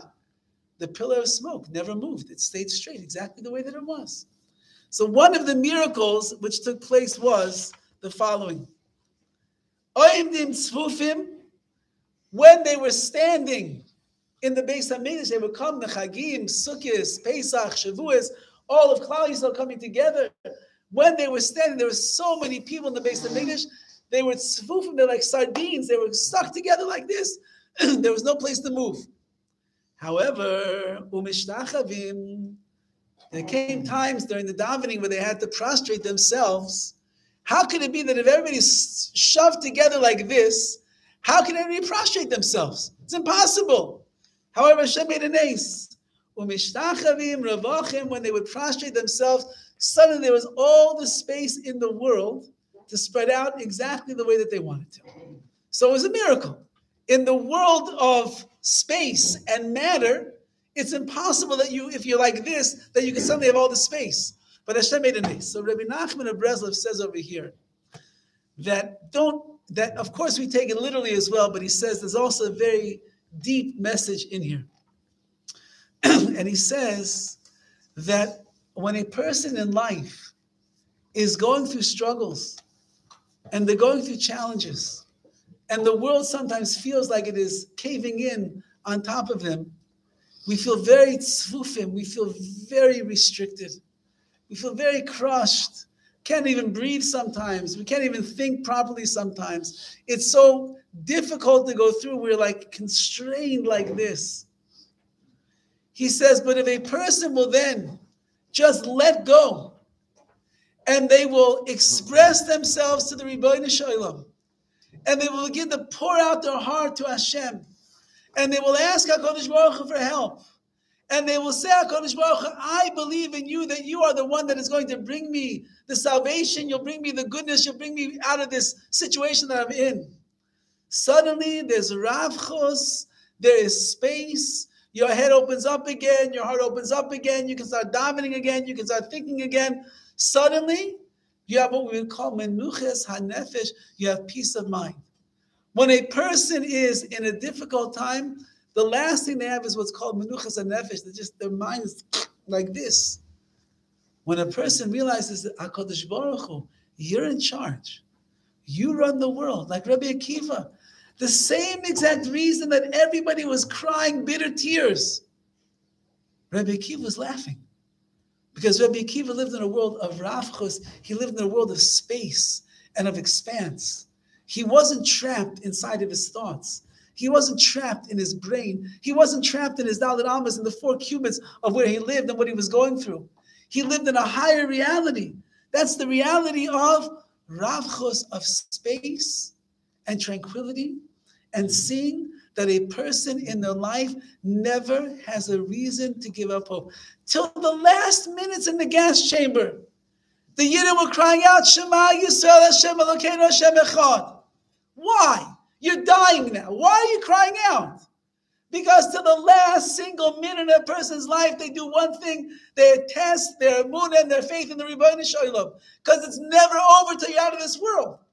So as long as a person is alive, as long as they're here, as long as they have their wits about them, and they know that they're a Jew, and they know that HaKadosh Baruch Hu, the Avarachama, and He loves them, then a person always has a chance to shift things and to change things and to lift themselves up in life. So there's a beautiful Maisa with Chaim Kanievsky himself. There was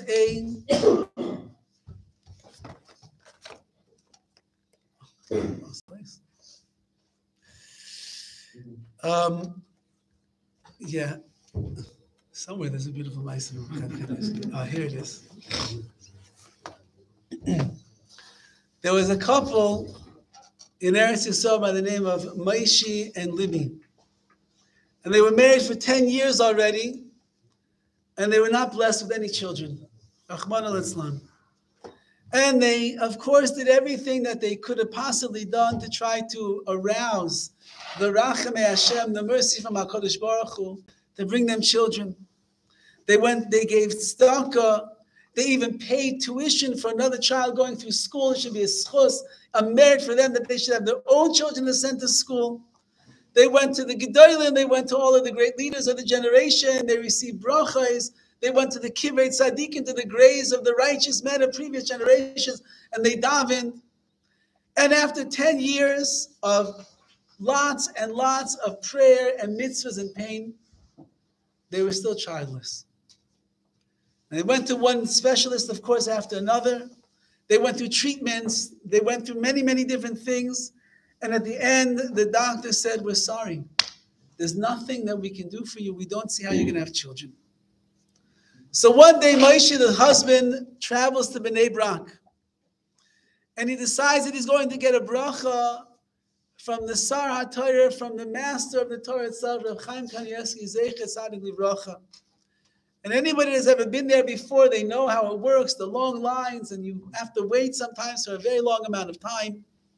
And he waits his time, and he finally gets in to the private chambers of Reb Chaim Kanievsky, and he begins to unleash his burden on Reb Chaim Kanievsky, pouring out his heart, crying tears, telling him from beginning till end how long it's been, how it was. They went to this doctor and that doctor, this treatment, that treatment. They went to this tzaddik and that tzaddik and everything. And here they are 10 years later, they don't have any children. And Rav Chaim Kanievsky is listening. And he was waiting for Rav Chaim to give him a great, gigantic bracha afterwards. Because he would feel his pain, he would empathize with him, and he would give him a blessing that would give him hope that they're going to have children. When the man finishes his tears, and he finishes telling his story, Rav Chaim Kanievsky looks at him and says, no, what should I tell you? Be matzliach. Should be successful. And the man's looking at him, and where's the bracha? Where's the big bracha I came for? And it was clear that that was the end of the conversation. And the man got up shattered, totally shattered. If you know what it means to wait in a line in Bnei Brak with about 300 people, and it's 100 degrees with 100% humidity, that's enough to be shattered that you didn't get your bracha. But to go there and then pour out your heart, tell over all your troubles, wail to the Gadol Ador, and then just say, Bi matzliach? I need a bracha for children. So he walks out devastated. And as he walks out of Reb Chaim Kanievsky's house, anybody that's been there, they can picture, right across from the house is something called the Letterman Shul. The shul that Reb Chaim davens at, where his father, the disciple, davened at. And he walks over to the shul. And he walks inside. And the shul is totally empty. The lights are off. And the man walks over to the Aron Kodesh. And he puts his head right to the Aron Kodesh. And he begins crying. And he says, Ribono shel Olam, it's just me and you right now. He says, you know and I know. There's nothing that has helped me in the last 10 years of my life to have a child. And that's all that my wife and I want. And I'm asking you, Ribono shel Olam, between you and I'm asking you for the bracha. I'm asking you for the help. I'm asking you for the child.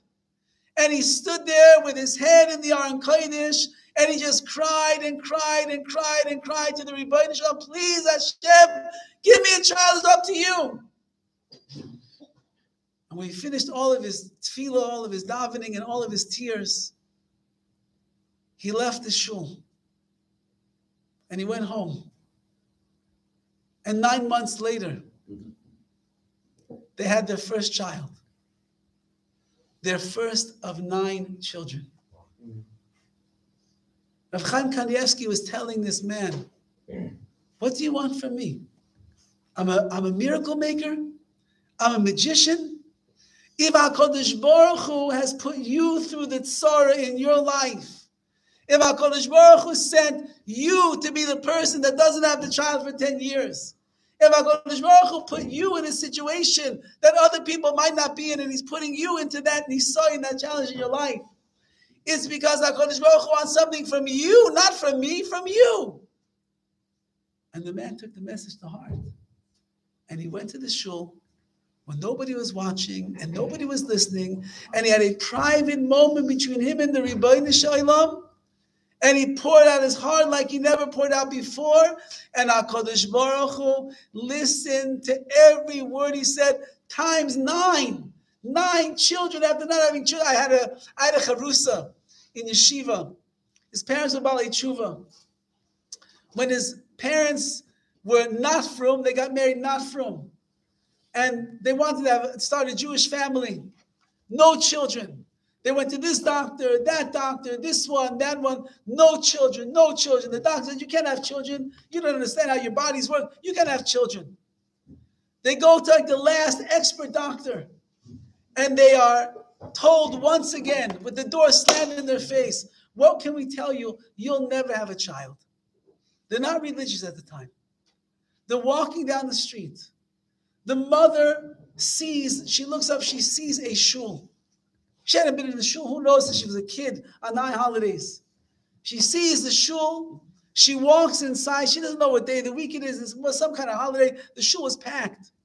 She walks in and she feels the kedusha that's inside of there. She sees the people davening b'kavana. She sees that there's something that's real there. She cries. She stays in the shul for a while. Her husband's waiting outside. She walks out. She says, okay, we're becoming religious. He said, religious? What is that? She said, we're becoming religious. What I saw in there, that's the MS. He said, okay, fine. So, no. She says, we're becoming religious today. And her and her husband became religious Jews on that day. And my chavrusa, from the parents that could not have children, was one of the 7 children that they had after they became Frum Yidden. HaKadosh Baruch Hu says, if I send something your way, it's all because I want to make you a better person who's going to be closer to me. And one of the ways that we get closer is we pour out our hearts to the Rebbeinu Shalom. We daven and we cry and we ask HaKadosh Baruch Hu for help. You're going to pass it off to Rav Chaim Kanievsky? It's not his nisayon. Going to pass it off to that one? It's not their nisayon. It's to you, because from you will become the greatness that you yourself are going to be able to actualize. We should be Zaychem Yirtz Hashem, that we should recognize that whatever HaKadosh Baruch Hu sends our way, it's not the reason to cry. It's the reason to laugh. Because when Hashem sends something our way, He's saying to you, I trust in you, I believe in you, I support you, I'm behind you 100% of the way, and I know that if you will just see what you could accomplish, you will become the greatest person that you could possibly be. Key to number 10.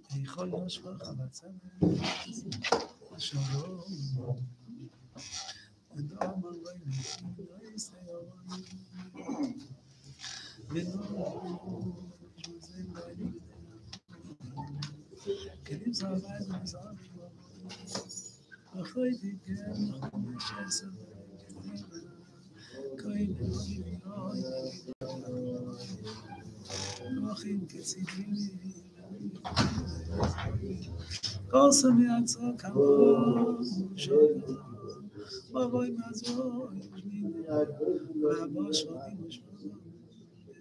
Mishra, Ishmael Nisha, Nachecha, Shalom, Ibn Tazoi Bami, أنا مش غير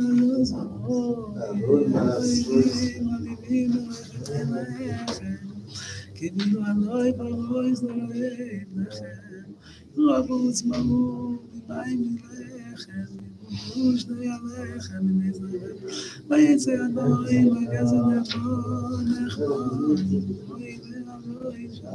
خباز ونغز نبهاي ونغز نبهاز كما شمالخم وبعض نغناي نغاز زخص ما نشم عزب نشناي شيلو يماناي زميلو أنا بروي جمهور أبوي زوي الله لا يفضل خير خطاب يا مولد يسير الله أديك بسيطة مخيزيه يسي بمولد كفام سيبنا الله العاب خير يا أميز كامل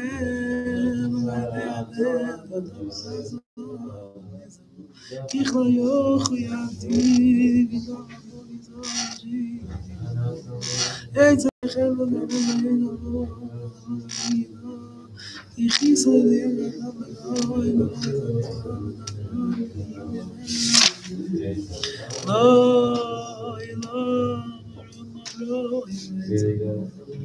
خزر خمس خبازي خبز مزخرف أنا غاز نبام زي زمان العين يشبيها إذا بقولي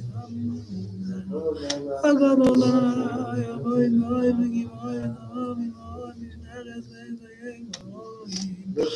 مش قالوا يا باي بني خمس شدي وما تنامي نادي بني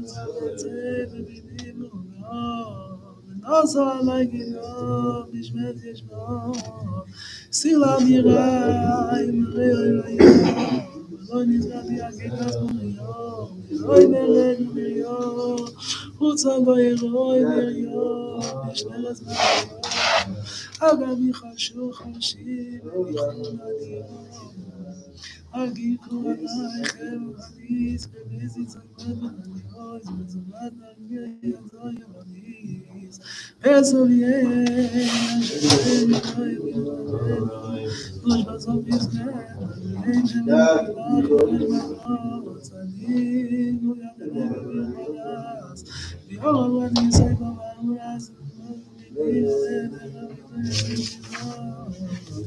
כרוסי לצורי, חומני עדי, בגיר זודי עדיום, וזודי לעדיום, גלי גדול אדם מדויק, וחדויה, מידה דודיה, שמה, גידי זרות, וניסו, מזח ויד, שמה גידי, מזח ויד, לא נוסני רחמי, וחנינה ויעצך, וגבוי חמוד, שעושה שרי שרימי, אבל מסירים נוגעים צורים, זרים, וחזקים תתעזבי, ונשת מסיידי, ורח מחייכנו, נביא שלך מסע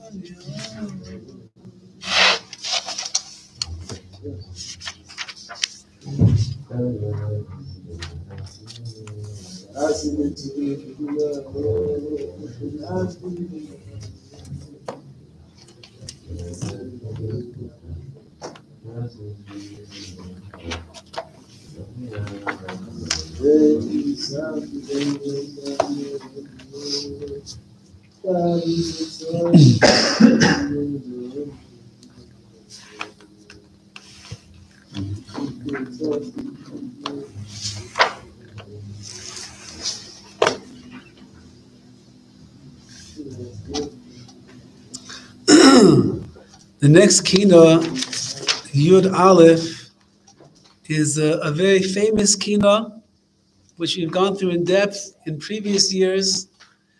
This is about Yoshiyahu Melech. He was a king who led a renaissance of Torah and of mitzvahs. He was probably the original Eshet Torah and Or Sameach. He saw that the state of Klal Yisrael at that time was very, very shvach. They were very weak in their commitment to Yiddishkeit. There were a lot of averas that were going around in the kingdom in Yerushalayim.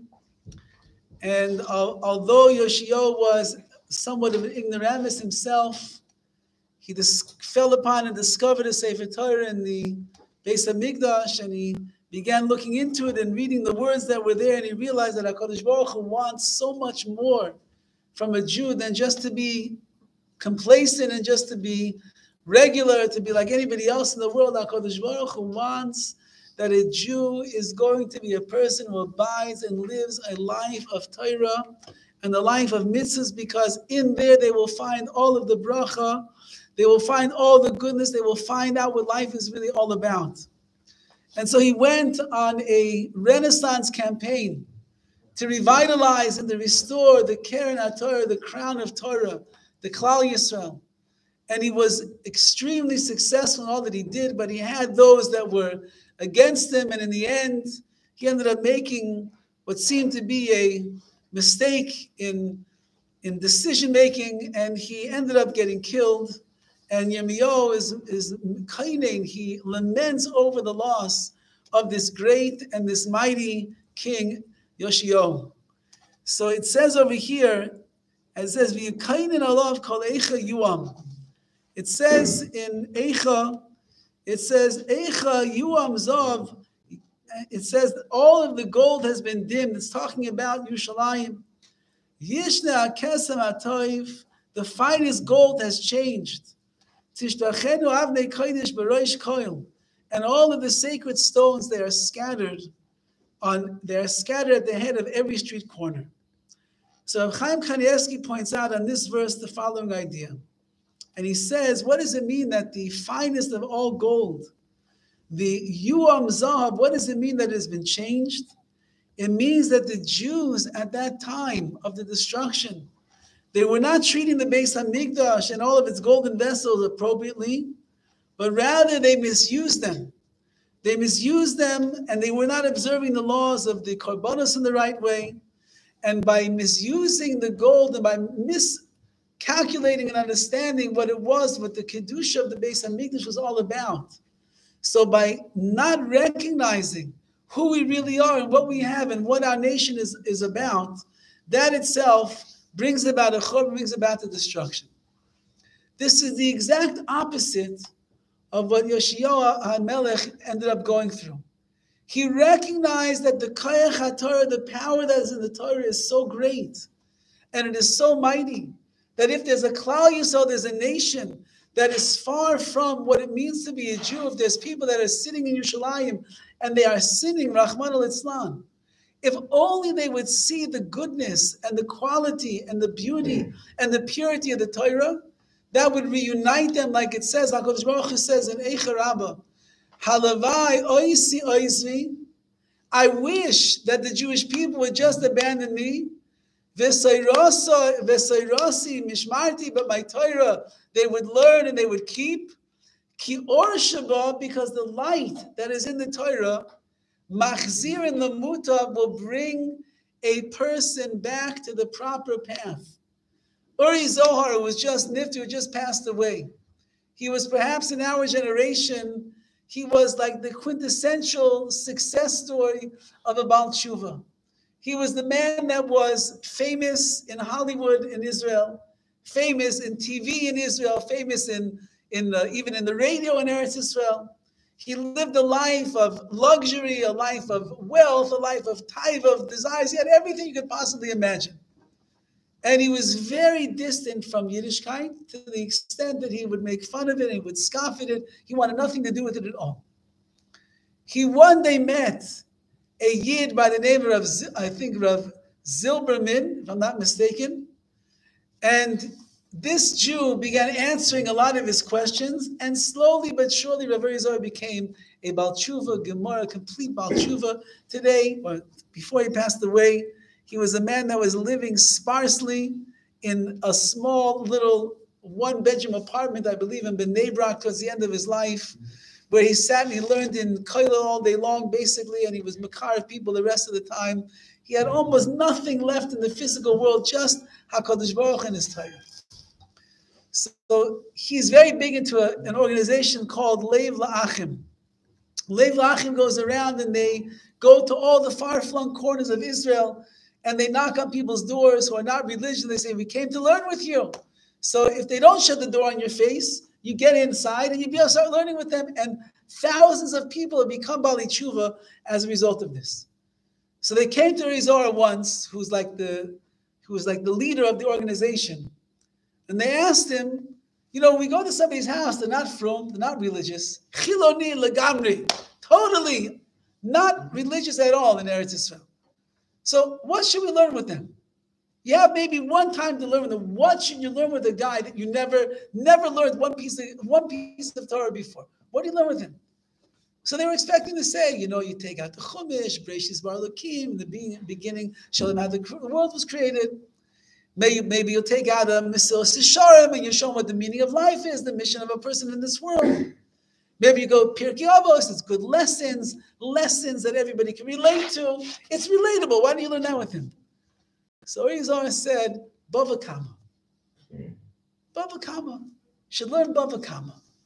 So Bava Kama is an intricate Masechta, tractate in Shas, deals with laws and damages, a lot of different complicated lumdas and cheshbonos that a person has to hold to be able to understand it.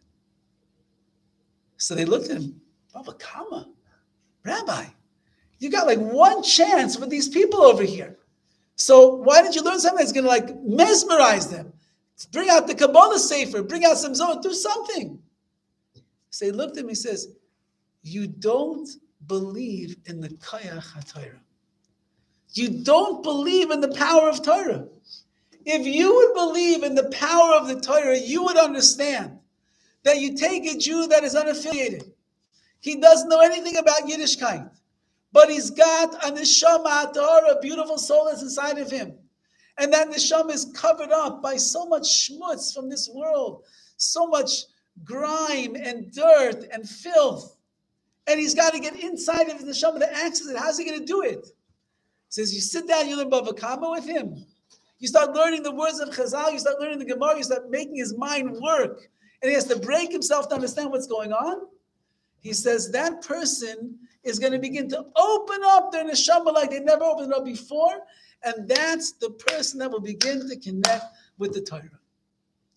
Yeshayahu Melech, he understood the Koyach HaTorah. He understood what a person could accomplish by learning. So he went along on a Renaissance mission to Klal Yisrael. And he said, let's learn. Come to a shir. Come to a gathering. Let's get a lecture. Let's learn about Bava Kama together. Let's learn Mesilas Yesharim. Let's learn what it means to be a Jew. And he was Makarev hundreds and thousands of Jewish people during that time because he had faith in the Torah.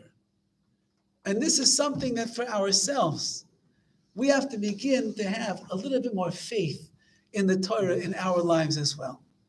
The Torah is the answer to every single question that you have in life.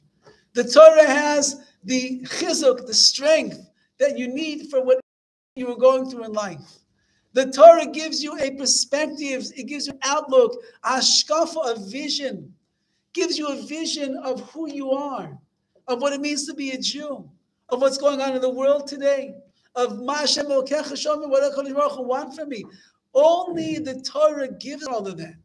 You're not going to find it in Barnes and Nobles. You're not going to find it in some TED Talk. That's going to be that'll be interesting. That might, not TED, not your talk, TED Talk, yeah? Something called TED, yeah? Not TED Fox Talks, yeah? You're a Torah kid. So this is what we're saying over here, is that a person has to begin to believe that the Torah has everything that we need to live our lives. And we don't have to turn elsewhere to try to figure things out. It's like the famous mashal. Imagine that you were dropped in a room and there's a game board and there's a spinner and there's cards there. And the board has, pictures and images and words. The cards have things written on there. And you're looking for the directions. There's no directions. So you look at the board and you look at the cards and you look at the spinner and you look at the dice and you figure, okay, I'll figure out this game. And you have another fellow that's with you and you come up with the rules of the game and you're playing, you're actually having a good time. The game is fun, it's exciting, it's challenging, it's fantastic. And then the creator of that game walks into the room. He sees you playing his game. And he says, excuse me, what are you doing? I said, well, we're playing the game over here. He says, where did you learn to play like that? They said, well, there are no rules, so we just figured it out. He says, that's not the way that you play the game. That's all wrong. He says, I made the game. I created the game. Let me tell you the rules. And he tells you rules that sometimes are totally different than the rules of the game that you made up for yourself.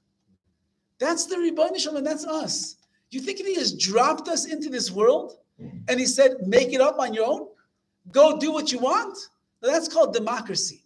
Yeah? That's not the world that we live in. We live in a world of Torah. And HaKadosh Baruch Hu gave us a rule book and he gave us a clear plan of action of how we are going to live our lives from we wake up in the morning till we go to sleep at night. How to eat, how to drink, how to live, how to daven, how to pray, how to raise families, everything. It's all in the Torah. And if a person will follow what HaKadosh Baruch Hu has given us, and because we are ma'aminim, that we believe in the koyach HaTorah itself, then it'll be much easier to live a life of Torah and of mitzvahs. When you waver in your trust in the Torah, it is very hard to accept upon yourself to do what it says inside the Torah. When you don't believe that Chazal were much greater than we were, and they saw the world in a way that we cannot possibly imagine and envision. And therefore, when Chazal came along and they said certain maimarim, certain statements, or they have certain halachas that we have to keep in order to be able to protect ourselves and our sanctity. If you don't believe that Chazal were light years ahead of us, you'll have a very hard time keeping the mitzvahs and the advice of Chazal. But once that you understand that Chazal were malachim, they were angels, they were tzaddikim, they were more malach, they were more angel than they were a human being. Their minds were totally dovik, in total connection to HaKadosh Baruch Hu. All of the Torah was on their fingertips, in their heart, in their mind, in their soul. And therefore they saw the world, not like us, they saw the world in reality. Then you can trust them what they say. And therefore, even if they say something that is counterintuitive to the way that we think, then we have to accept upon ourselves, I'm the one that is not thinking right. Chazal are the ones that had their head on straight. You have to believe in the Koyach HaTorah. And the more that a Jew believes in the Koyach HaTorah, in the strength and the power and the nitzchios, the eternal beauty and the glory of the Torah, the easier it's going to be to keep it, the more meaningful that it's going to become to us, and the more successful we will be in our shmiras hamitzvahs and our mitzvah observance. One of the famous darshanim, orators of the past generation, really this one, he just passed away several years ago, was of Yankele Galinsky. Yankele Galinsky was a man who went through Siberia, he went through the war, he was a Talmud of the Alta of Nevardok. He was a man of tremendous amun and bitachon. He has many, many stories about his own miraculous life, how he survived, how he was tortured, how it's impossible that this man, he was about this tall, how he was able to survive all the things that he went through, but he survived. Because he had amun and bitachon, he trusted in HaKadosh Baruch Hu that Hashem is going to take care of him. And he was a man who lived with a lot of hashgacha pratis. He always saw the Yad Hashem, Hashem's hand around him. And the story goes like this. There was Rav Yankele Galinsky was once standing on a street in Bnei Brak, and he was looking for a ride home. Imagine this chashuv, he was such a chashuv, such a prominent person, But he didn't have a driver, he didn't have a car, he didn't have anyone to take him. So he's standing on the street waiting for someone to take him home. So as he's standing there, a car pulls up, and there's a middle-aged Svardish fellow in the car, and he says, Kvod Rav, can I give you a ride?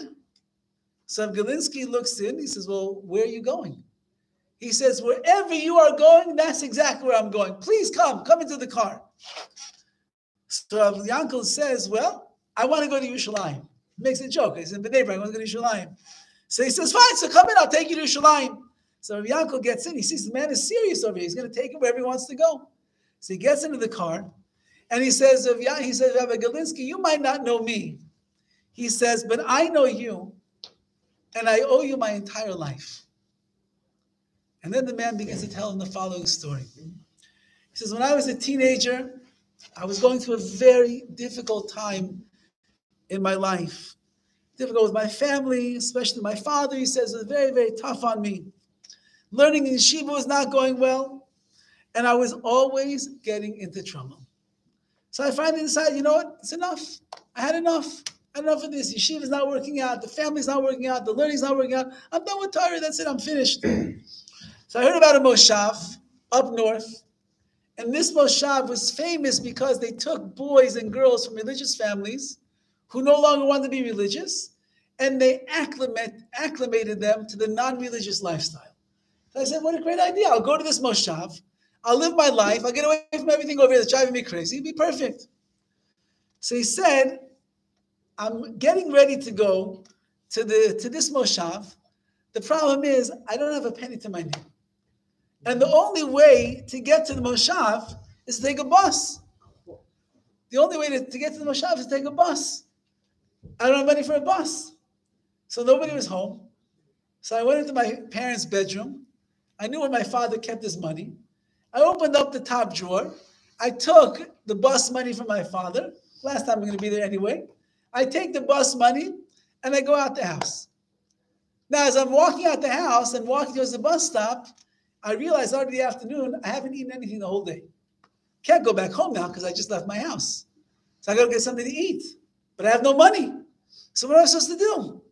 So I'm walking past a base midrash, and I see that it's swarming with people, and I see a sign up on the door, and the sign on the door says over there that it says like this, that there's a special shiur on that day because there was a holiday that was going on. People were off of work, so it was like a day off. So they had a day of learning. He says, but the best thing was what it said on the bottom. It said free food. I said, great, free food. I don't have any money. I'm hungry. I need to eat. I'll go in there. I'll pretend I'm going to the shiur and I'll eat the food. He says, I go into the room and I sit down. And there's cake, and there's cookies, and there's nash, and there's coffee, and soda, and drinks. It was a machaya. And I start eating, but I'm in the room where the shiur is going on. You, Rabbi Galinsky, were in the middle of giving a shiur at that time.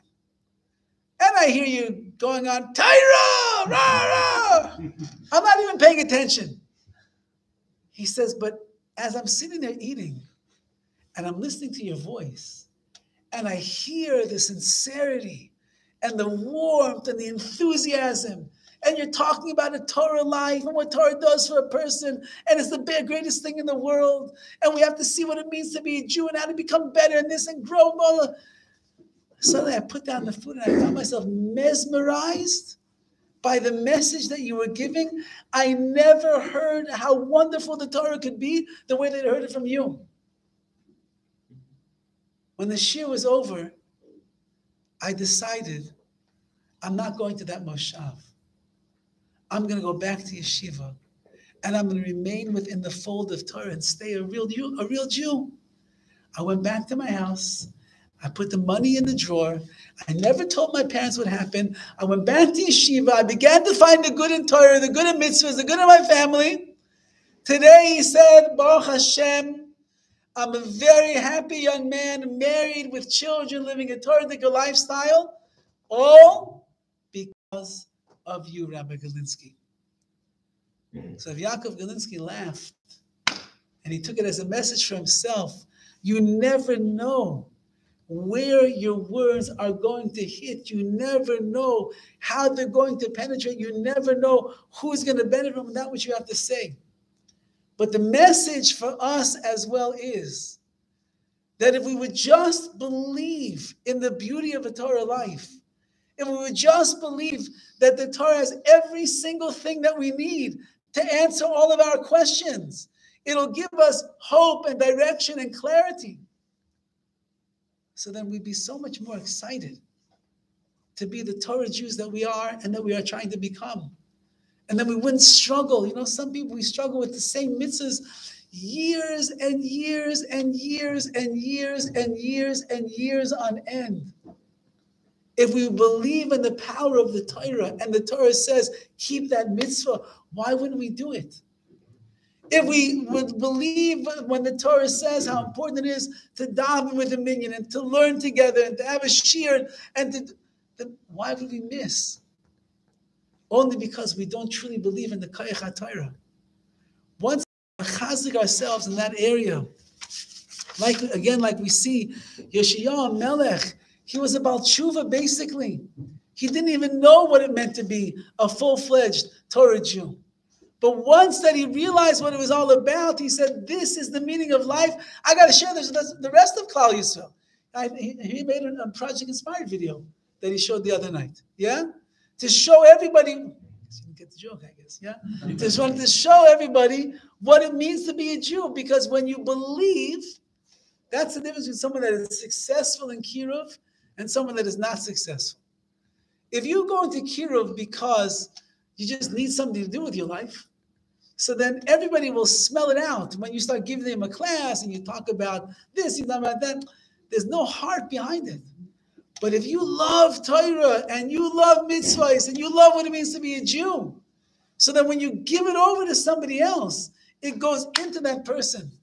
We should be Zayche and Yirtzeh Hashem to recognize the tremendous kayach, the power that is in the Torah, to see what the Torah does for us, how it shapes and forms our lives, how it gives us a sense of meaning and a sense of self. It gives us purpose and mission in this world. And in that zechus, in Yirtzeh Hashem, as Yoshiyahu Melech was the one that was Makarev, so many of the Yidden that were far away from the Torah at that times, at least let us have the zechus to be Makarev ourselves and those around us. Kina number Yud Aleph, number 11.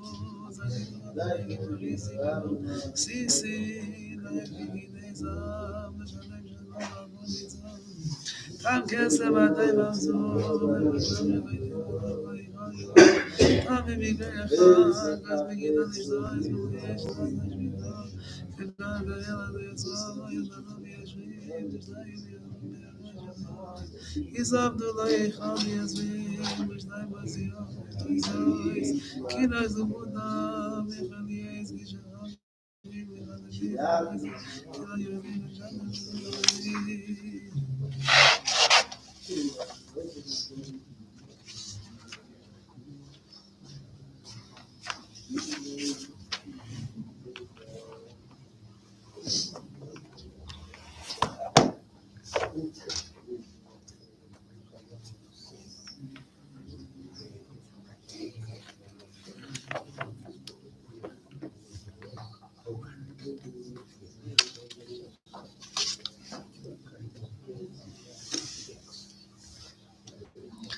holding over here in Kinnos, Yud Beis number 12, the pasuk that is brought down from Eicha that says, Lama lanetzach tishachenu, why have you forgotten us forever? Tazveinu la'arech yamim, you abandon us la'arech yamim for the length of days. That means that when a person finds themselves in the, or Klal Yisrael over here, the Yirmiyahu is lamenting that as Klal Yisrael finds itself in the Gullus, in the deep and the dark exile, and the Beis Hamikdash is being destroyed, Klal Yisrael is going far away from the homeland. So it feels like, for the Jew, it feels like an eternity. It feels like there is no way for us to recognize and be cognizant of the Ribono Shel Olam. And Ragamli Rabinovich writes over here, Kesha'adam shroi b'tzara u'mitzukah, when a person is in a state of difficulty, chas v'sholom, God forbid, hari kol rega me'amitzukah nidme lo kenetzach, every moment of suffering that they are in is like netzach, it feels like an eternity. When a person is in pain, sometimes that pain feels like it's forever. That's what it means over here. When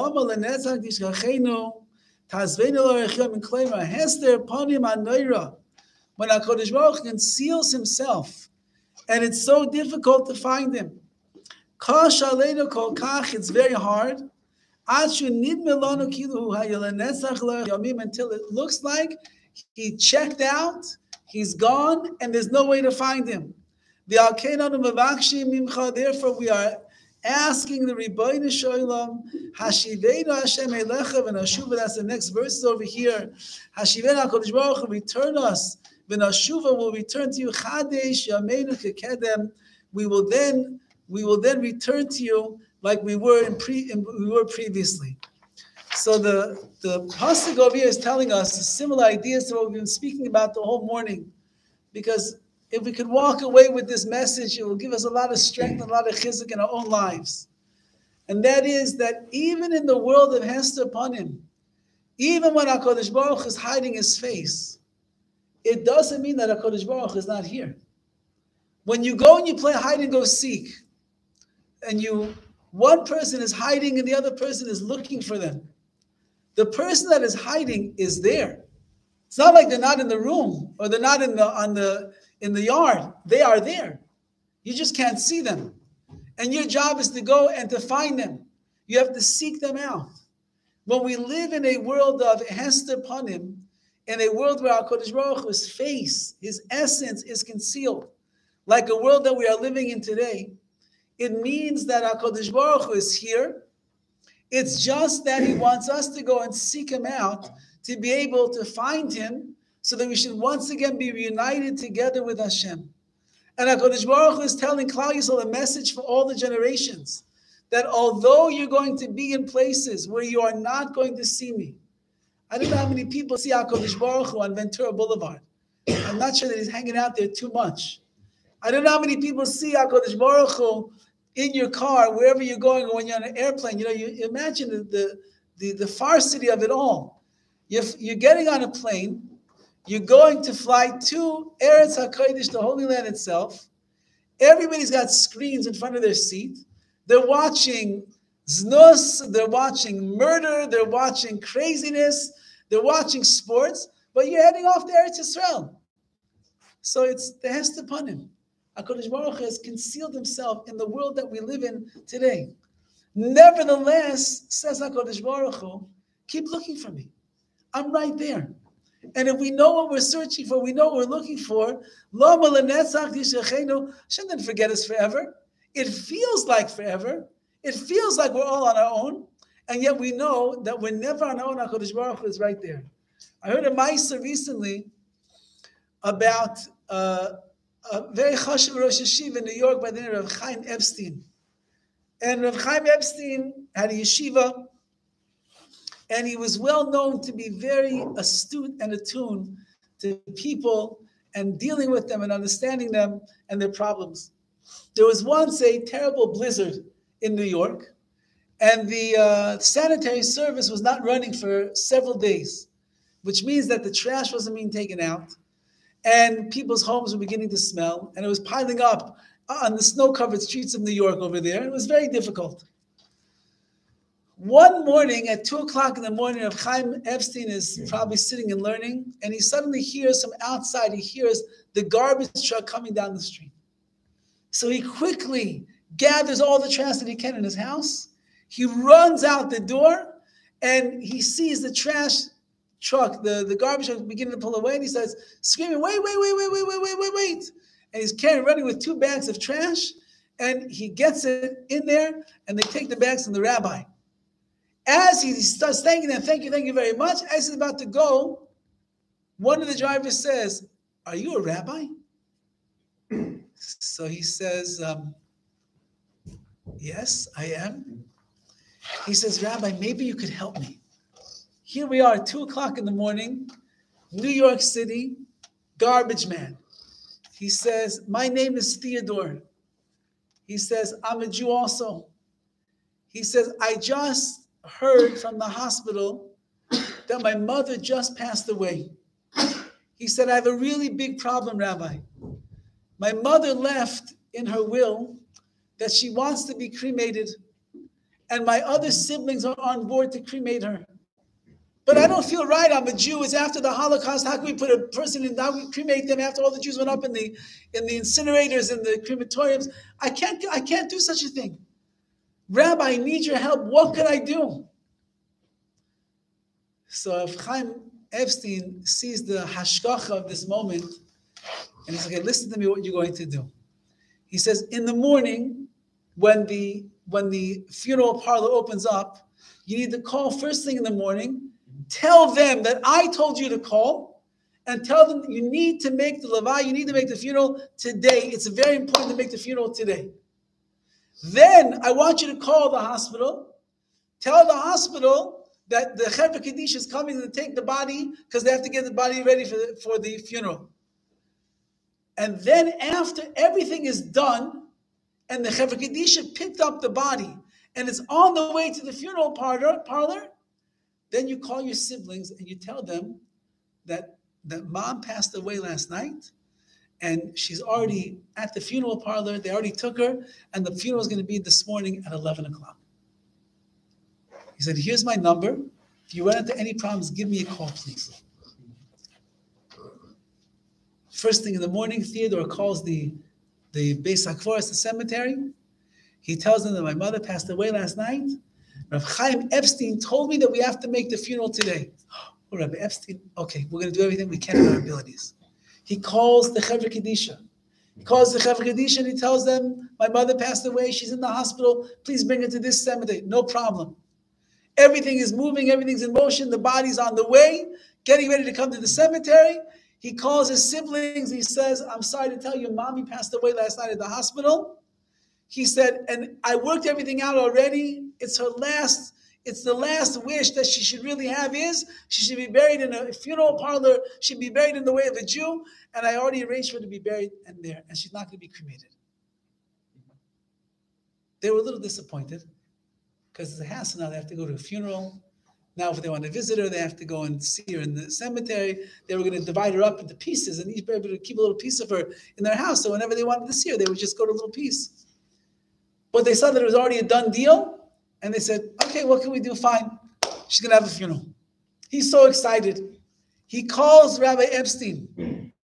He says, Rabbi Epstein, he said, everything you told me to do, I did it, worked out exactly as planned. The funeral is going to be today at 11 o'clock in the morning. Rabbi Epstein, you're the only rabbi I know. Could you please come and run the funeral? Could you officiate the funeral? So Rabbi Epstein said, I don't even know your mother. Please, I'll tell you something special about her. He said, we grew up with not much religion. We didn't really know much, but we knew that we were Jewish. How do we know that we're Jewish? Because every Friday night, my mother would light the Shabbos candles. That was the extent of our Judaism growing up, that every Friday night, without fail, my mother would always light the Shabbos candles. And that's why I know that it's important to her that she has a Jewish burial. So Rabbi says, fine, I'm coming. I'll see you there. And he comes to the funeral, and it was a small crowd, him and the siblings, basically, maybe a few other family members. It was a cold day, you have to imagine. The snow, it's graveside, they're trying to get things over quickly. And he says, how befitting that a woman who spent her whole life lighting the fires of the Shabbos candle would be saved from the fires of being cremated at the end of her life. That I would end up being there at 2 o'clock in the morning and meeting her son Theodore. And Theodore would come and he would ask me if I could help him out with the funeral, and everything worked out so quickly as it did today. To me, it's a sign that in the merit of this woman, for what she did in her life for Judaism and for God, God did for her today. Everybody was very touched and moved by his words. The funeral came and the funeral went. A few days later, the garbage man, so then what happened? It's Shiva. And he kept waiting to hear from Theodore. Theodore was going to call him, ask him maybe questions, this and that. It's over. He tried calling a few times, couldn't get through. Fine. After Shiva, he tried calling, couldn't get through. After the Shiva is over, the garbage truck is coming down the street one day. And Chaim Epstein runs out to the garbage truck. And he says, Theodore, where are you, Theodore? So, no Theodore. So the garbage men say, who are you looking for? He says, Theodore, the guy that's on the truck over here. The one that I met a week ago in the middle of the night. He was, Theodore? Who's Theodore? They said, the guy, the nice guy, Theodore. Oh, Theodore. He's not on this route. What do you mean he's not on this route? He was on this route. He was on this route a week ago. He was on this route. No, you don't understand. What happened was because of all of the storm and the blizzard and everything was backed up, and this particular area was very, very bad. They started shipping in garbage men from other places in New York, New Jersey area. Theodore, he's not from New York. He's from someplace else. He came in to help out. You'll never see him again, Rabbi. So then he said to himself the following: you look how HaKadosh Baruch Hu will do for a person to take care of them even at the final moments of their life. You have a woman, she has a decree against her, she should be cremated. She has one son named Theodore who doesn't want to cremate her. There's a blizzard in New York. In order for the trash to be taken out from that area, Theodore is called in from wherever, Jersey, wherever he was, and he comes down that street at 2 o'clock in the morning. The street where Chaim Epstein lives, who happens to be up at 2 o'clock in the morning learning Torah, runs out and he says, you're a rabbi? What hashkacha, you're a rabbi. My mother just died right now. He worked everything out in order to make sure that this woman have the final resting place in a bekavadik, in an honorable way. Don't ask, He has never left us. He never abandoned us. It might look like it might feel like it might seem like it, but if the Rebbeinu Shalom could send Theodore to a street in New York City in a blizzard at 2 o'clock in the morning in the snow, only that Rabbi Chaim Epstein run out and they should meet and they should arrange and they should create a funeral service for his mother where she won't have to be cremated and everyone's going to go along with it. So then just as HaKadosh Baruch Hu doesn't forget about the woman who lit Shabbos candles all of her life on Friday night, and he orchestrates all the events to make them the way that they are, certainly HaKadosh Baruch Hu will orchestrate and arrange the events for us as well, and he will not abandon us li'orech yomim for a length of days. Rather, he's hidden, but he's there. And we just have to seek him out and find him. Kina Yud Beis, number 12.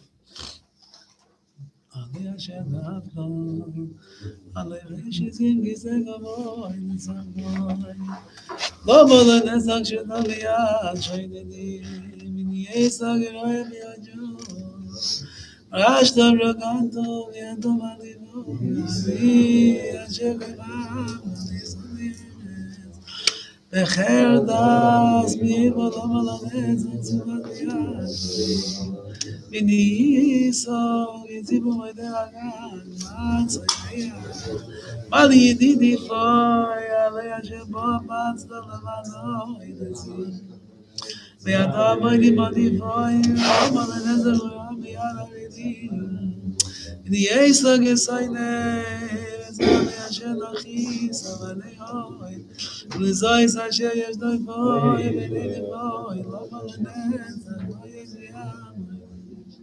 V'niyei sagi v'lo yuchal yeshia, malachov v'yumi l'chov. Ale shagi v'andom, u'machon yeshim v'chol l'chayim v'chol. Lo malanez, yom v'yayim, v'niyei sagi, v'lo b'chalav yeinoy novim, v'namdoyim.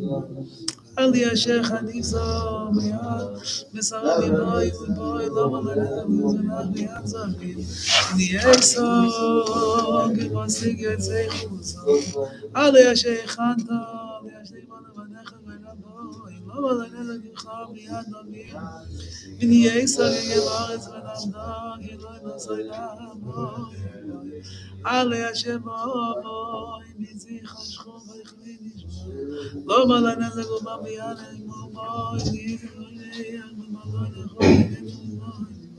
خدا بدان ایدای زایز بردی گیبی خبر خبر موسی خبر بیارد ای خیای بیام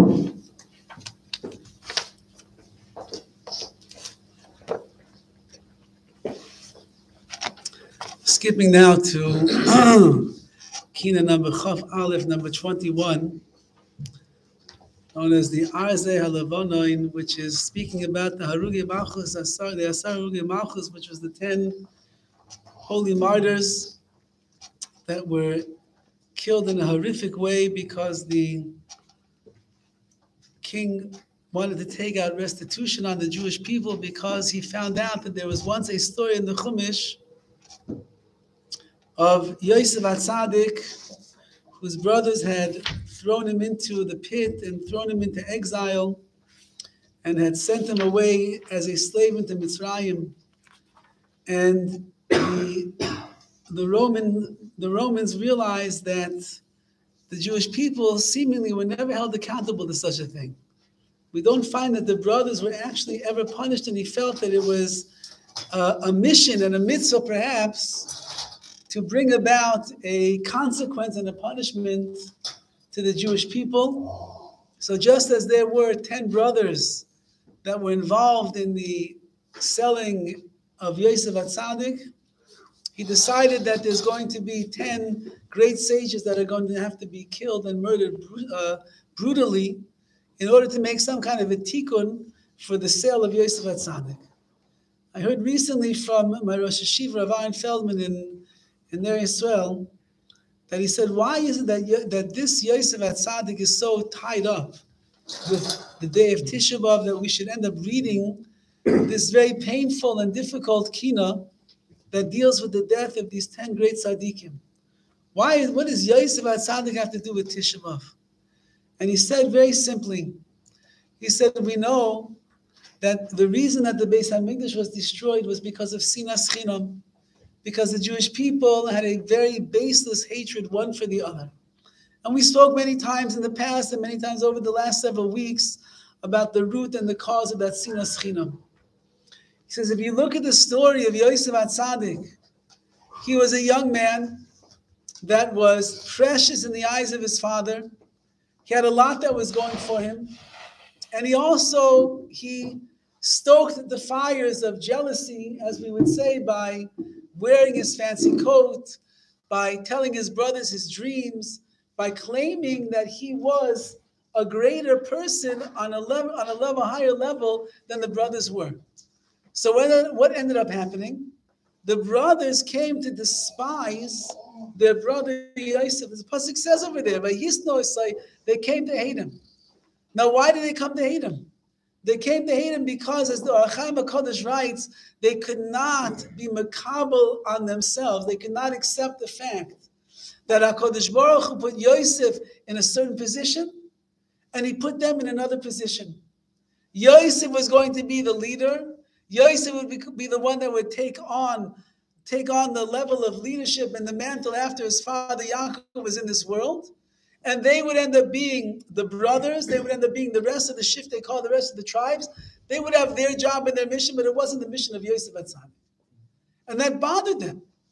And as a result of them letting it bother them to the extent that it brought them to jealousy, and the jealousy brought them to kina, brought them to hatred, the hatred itself ended up causing them to take their brother, their own brother, the son of Yaakov Avinu, and take him and rip up his jacket into shreds, covered in blood, lie to their father, throw him into a pit, sell him as a slave to Mitzrayim, to be out of sight, out of mind, to leave him alone forever. Until in the very, very end of the story, they have charata, they have regret. They meet up with Yosef once more, they apologize, and Yosef tells them, what are you apologizing for? Everything that happened is the hand of Hashem. You thought to do bad to me. HaKadosh Baruch Hu saw much better. Everything was in mind to do good. Says Rabbi Feldman, that's the reason that we read this particular kina on Tisha B'Av. Because the reason that the Esau Ruga Malchus took place, the reason that this wicked Roman king decided he's going to kill the Jewish people, is based upon the story of Yosef HaTzadik. And Yosef HaTzadik is the story of Sinas Chinam. And our mission on Tisha B'Av is to eradicate the Sinas Chinam that there is in our lives and bring us to a place, to a level of, whether it's of Avas Yisrael, V'yafta l're'echa kamecha, to love another Jew the way that you would love yourself. I just heard a story just recently. Some of you probably heard the Maisa already. There was a family, they were very close friends for years and years and years. And the wives were good friends, the husbands were good friends. They did a lot of things together. Even on maybe 6, 7 years ago, they hosted Shabbat Brachas together. They did a lot of things together. And one of the women ended up misunderstanding something that the other woman did. And a machlokes, an argument ensued between them, and the other woman tried to say, I did nothing wrong, there's nothing over here, please don't get upset. And the other woman, you know how the world of machlokes, of fighting works, the other woman got really angry and upset, and she began to bear a grudge of sin, of hatred against this other woman for years and years and years. We'll give them names, okay? The woman who is the woman who hates is Miriam, and the woman who doesn't deserve to be hated, Let's call her Leah. So Miriam hates Leah for the last 6-7 years, and Leah doesn't understand what all this hatred is about, but whatever, it is what it is. Fast forward to recently, and the son-in-law of Miriam has a failing kidney, and he needs a kidney donor. And how it works is you go through the process, you take all your tests and all your exams, and they try to find a perfect match for the donor. So they send out, on the WhatsApp, and they send out in the emails, please, we're looking for a match. Could you please come and get tested to see if you're a match for this person? At the same exact time, Leah has a son. Leah is the one that is hated, but she doesn't hate the other woman. She has a son, and he goes through the testing of the kidney. He's on file over there, and lo and behold, it turns out that the son of Leah is a perfect match for the son-in-law of Miriam. And so they ask him, would you like, now the way that it works in these organizations usually is you don't know who you are going to be a match for. That's all part of the amazing thing. I'm willing to give my kidney to a total stranger. So they asked the son of Leah, we found someone that is a perfect match for you. Would you like to give your kidney? And the man says, yes, of course I would. So the way that it works in kidney transplants is that on the day that it is decided, both the recipient and the giver of the kidney are both having surgeries simultaneously in the same hospital, and they're removing the kidney from one and they're transferring it into the body of the recipient. So the mother, Leah, and her husband and family are there in the hospital to support their son who's about to have his kidney removed, to be able to donate it and give it over to somebody, to this other person. And as they're sitting there in the waiting room and they're saying their tehillim and everything, getting ready for the surgery, in walks the arch nemesis, Miriam. And she walks into the hospital waiting room and she sees Leah there. And she says, chutzpah! On the day that my son-in-law is having a kidney transplant, as a chutzpah, you come to make me feel bad. What a chutzpah! And she walks over and says, how could you do this? You know what we're going through. You know what my family's going through right now. My son-in-law has to have a kidney transplant and you're here? So Leah looks at her and she says, Miriam, do you have any idea why we're in the hospital? She said, my son is giving a kidney of his today. Do you know who he's giving it to? He's giving it to your son-in-law. At that moment, the woman broke down and started crying. And all of the foolishness and all of the ridiculousness and all the machlekes of the last 6-7 years falls away like that. Says Aaron Feldman, the reason that we read this Kina today on Tisha B'Av is because we have to remind ourselves what brought Klal Yisrael down to Mitzrayim in the first place. What brought us to Mitzrayim was a Maisa, was an act of Sinas Chinam. The brothers of Yosef HaTzadik. Now, they were great people, which is a little bit hopeful for us. If the greatest sibling rivalry in the history of the world could produce sinas chinam of such an extent that Klal Yisrael went down to Mitzrayim. All of the Gullahs took place as a result of that.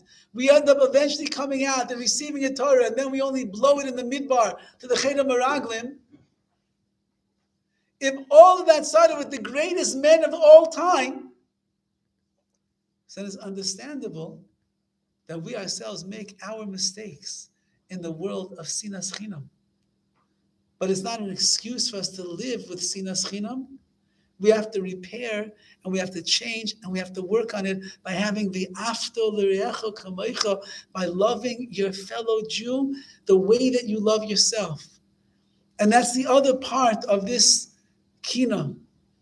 And this is when we mourn the loss of the great Tanoim, Amoraim of this time, the great Tzadikim.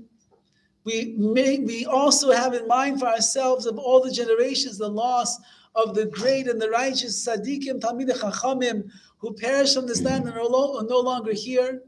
Rav Chaim Kanievsky, there's many stories about him. On one hand, you hear him to be this big cerebral person whose mind was always in learning, but yet at the same time, you hear stories about him that he was a very emotional, very sensitive, very gentle person who somebody else's troubles could pierce their heart. And it's brought down that every single year by this particular Tehillim, by this one, when he would think about the tragedies that went on, when he would think about the suffering of these great sages, and he would think about what we lost, Reb Chaim would break down and he would cry during this Tehillim because that's the import of it. But we have to realize what we lost when we lose Talmidei Chacham, we lose our Gedolim. There's a beautiful Maisa with the Panovich Rav. The Panovich Rav was known, probably everybody knows him more for his emotions than they know that he was one of the greatest Talmidei Chachamim of the time. They once asked him, how come you don't write Svarim? He was such a massive Talmid Chacham. Why did you write Svarim? You have so many Chedushim. Somebody said, I'm too busy taking care of the broken hearts of Klal Yisrael. I don't have time to write Svarim. So once the Panovich Rav needed a very large amount of money as a loan, and he called, I believe, a Rav Berman in Bnei Brak, and he told him, I need you to get for me a certain amount of money. It was a large amount. He said, I need to pay off certain debts that I have right now for the yeshiva. Please procure the money. I have a big meeting with Rabbanim in Yerushalayim today. I'm not going to be in Bnei Brak, but I need the money as soon as I come back. So do me a favor, just get the money, bring it to my office, put it in my desk drawer, so when I come back tonight, I'll have the money, I can begin paying off whatever debts I have. So Berman said, no problem. No problem. He knew where to go. He knew who to speak to. He amassed this very nice sum of money, and he heads over to the Panovich Yeshiva. And he comes to the door of the Panovich Rav's office. Now he knows, Rav Kahneman said he's in Yerushalayim that day. So he doesn't knock. He opens up the door. And as he opens the door, he looks inside and he sees the Panovich Rav holding a young child like this. And the Rav and the child are crying like babies. And the Panovich Rav looks up. And Rav Berman says, Rebbe, I thought you were going to be in Yerushalayim. I'm sorry to interrupt. He says, what is the Rav doing here? He says, every time that I leave Bnei Brak, even if I just take a trip for the day to Yerushalayim, I always go to the Batei Avos. He had an orphanage for boys and girls. I always go and I check in. I make sure that everybody's doing well. And if they need anything, I want to take care of it. I want to make sure that everybody is in a good place. He said, I stopped today in the Batei Avos in the orphanage home. And as I walk in, I see that this boy over here, he's crying. And I asked one of the staff there, what's the matter? Why is he crying? They said this boy lost everything in the Holocaust. His father, his mother, his siblings, he lost it all. But today he just found out that his best friend in the world perished in the Holocaust as well. And he's been unconsolable all morning long. We don't know what to do. So the Panovich Rav, with eyes puffy and red and tears in his eyes, looks at Rabbi Berman and he says, the Gedolim in Yerushalayim will have to wait for me. This boy needs me right now. We have to sit here and cry together over the loss that he has. His loss is my loss, and what pains him pains me. That's what it means, a Gadol Yisrael. Someone who's Avas Yisrael, is love of the Jewish people. He has a meeting of Gedolei Yisrael waiting for him in Yerushalayim. But he didn't go because a young boy, a broken soul, is crying and bereft of his family and his best friend. So the Panovich Rav stays there. The reason that HaKadosh Baruch Hu brought about this terrible destruction and heartache to Klal Yisrael was because of the sinas chinam that goes back to the brothers of Yosef at Tzaddik. And the way that we will correct it is to go into a world and a realm of Avas Yisrael, the way that we learn from our Gedolim. And in that Zechus and Yetz Hashem, we could help to be Mesakin to correct the sins of the past. We're in Kina number 21.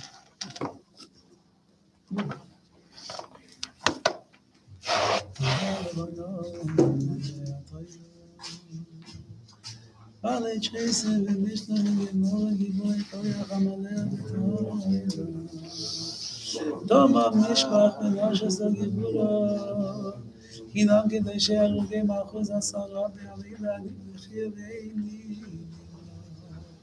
zois bezachi ezak be'marach emas Yisrael b'di HaKodesh lezer HaTorah Torah le'kedoshim eser b'misach hamura yadu v'yom b'rishoim l'cher b'rura Kin fogoyron aramot shemepashat zabaron b'macha k'dei tzara g'zera D'rabon shemen chazal ha'gemoim ha'goy b'nevet b'tzura Zaharoin shov b'vakosha livchoi zaber al biro Lo taroi shoy b'zana ha'kuboy som b'neirat ha'ira Som einam alino v'bim ha'bim yamo giburo Ondo ve'amapeh mizgaber b'diro Mizom yigdazalo mizom yishuna v'chamuro Tzivu le'avshir ez v'isho Yibesashme aschiro Ki apiyoiro yamru Lenamshech shechim v'navoiro Rosh ha'bayishedes Yigia limkoim v'mirin mitzvahs boro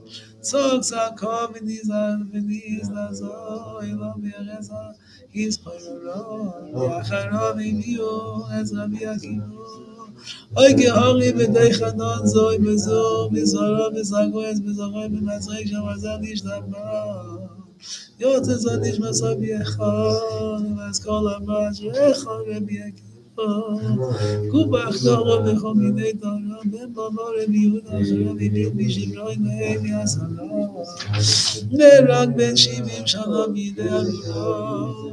Yoshev b'saynis hayonokim b'chosei b'machnoi d'maharo. Rabbi Chanina ben Hadroi nacharav b'akir kilos b'tzion shoro. Yoshev yodorish v'sei b'toiro imo. Em yigivu b'chamlei zmoimo. Esor tzisu v'em v'chachucha b'sei b'toiro. Sefugin shotzem v'yinichu. Avlivo shelo yomuz meilo. Chazilu v'yeshelo. V'yizoi v'yomgo amaro. Zaku v'yishlichu l'karovi. V'dorog b'migbulo. Yotz zabas kolam shelo yidiach. Lo v'doi raz mashe v'shamro. V'yachar v'bichutz biz v'yoyim emro. Oy v'abarech nizah b'amir v'amidulot. Tzadik v'yaloz v'jamor v'achaynon nero v'ma'afiro. Yoim erev Shabbos hayo zman kiddush v'yigadesh v'yigoy cherev Shavuot lo v'lo yinichu b'chayim l'gomro. Yotze zod nishmasoi b'moy v'kir v'yim yotzer v'tzon tzuro v'ein v'geno zivu b'nei amrod yanoy v'goro v'skilos v'yereng v'chenek v'yuchol l'shamro v'seres v'meno yoichlo yoisef v'zulo chazei atenufo v'shoy gadrulo Tavoye v'akiro yedim anev v'yezimo diasro Amez v'kayim goshlo Chelek Yaakov Moshe b'Yesod, Naselek Yivloich Melech, Yirosh Hamu Yimei Avloich, Loi Loi Nisov V'Neilech.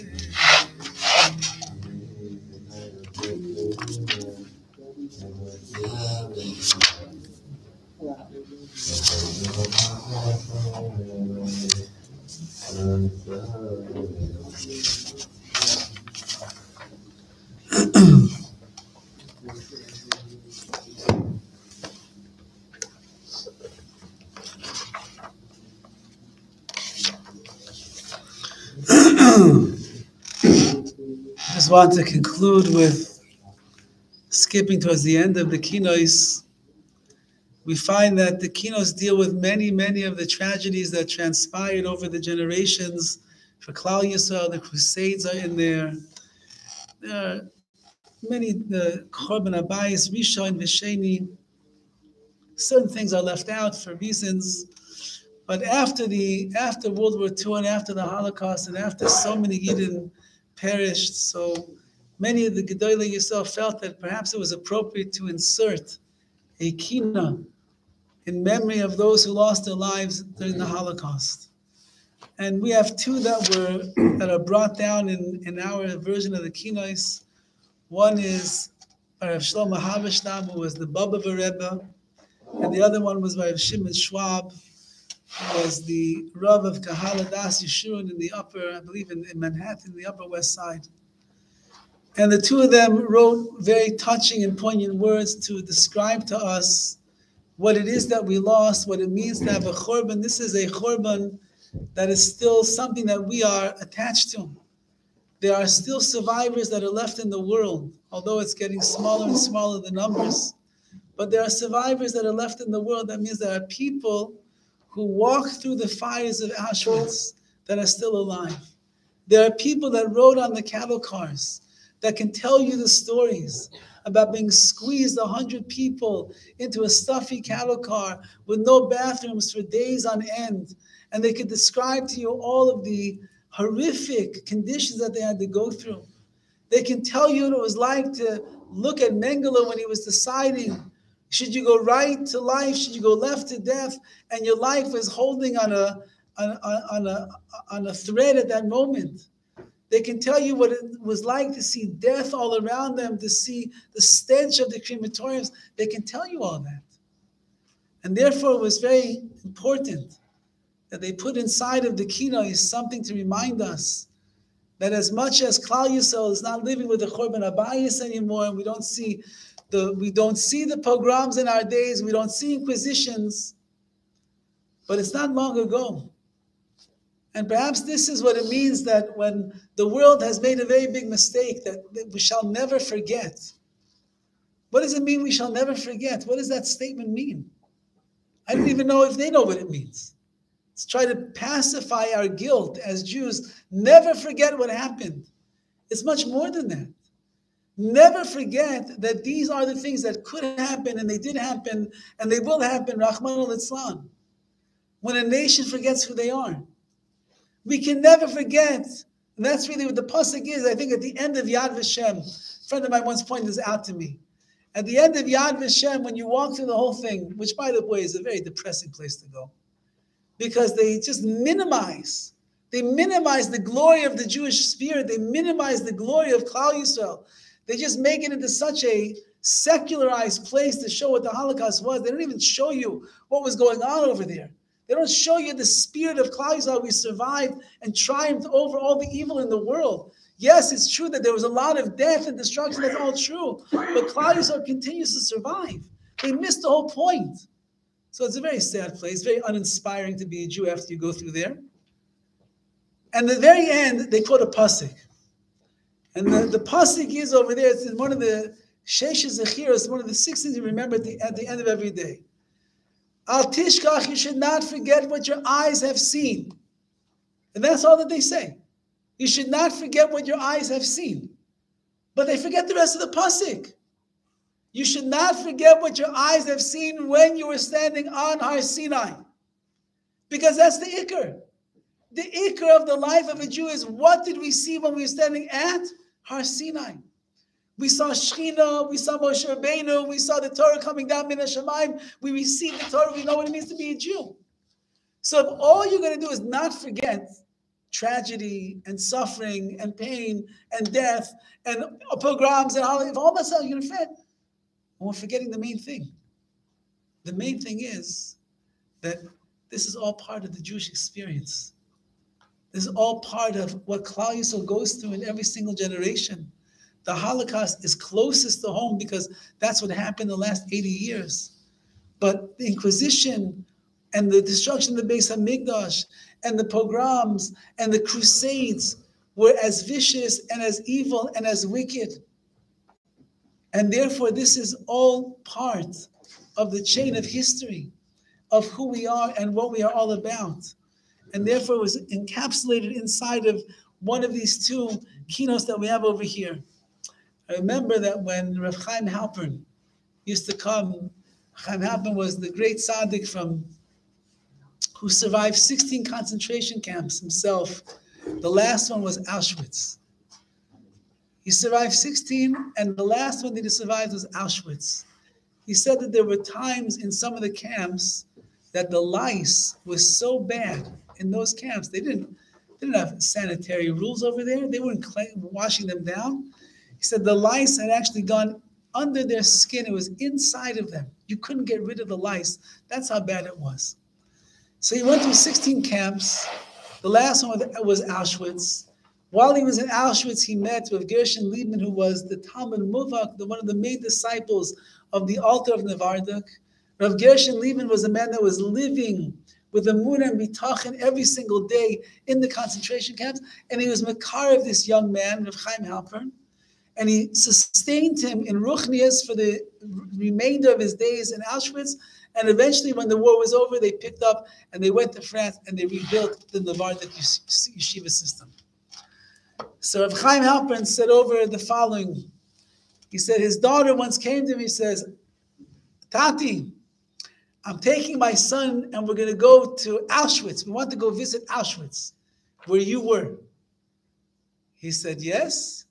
He said, are you bringing your Coca-Cola and your banana in your purse with you? He said, if you go to Auschwitz with a bottle of Coca-Cola and a banana in your purse, you will not be able to understand at all what we went through when we were there in those camps. You're coming out of your comfortable car, you're wearing all of your nice clothing, you have money in your purse, you have a soda to drink because you're hot and you're thirsty. He says, you go there, he's told his daughter, you just have to know, you're just observing. You have no idea, you can never imagine what it is that we actually went through while we were there in those camps.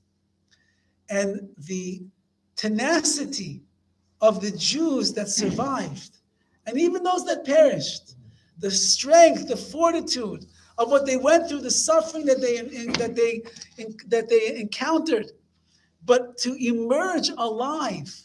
And if we look at the Jewish world today, all of the Jewish world that we have today, certainly the Ashkenazi and the Hasidic world that we have today, is all a result of the survivors of the war, who, like we mentioned from Rabbi Akiva and others before, as everybody else was sitting around and crying bitter tears, they were laughing and they were saying, we're going to rebuild our nation.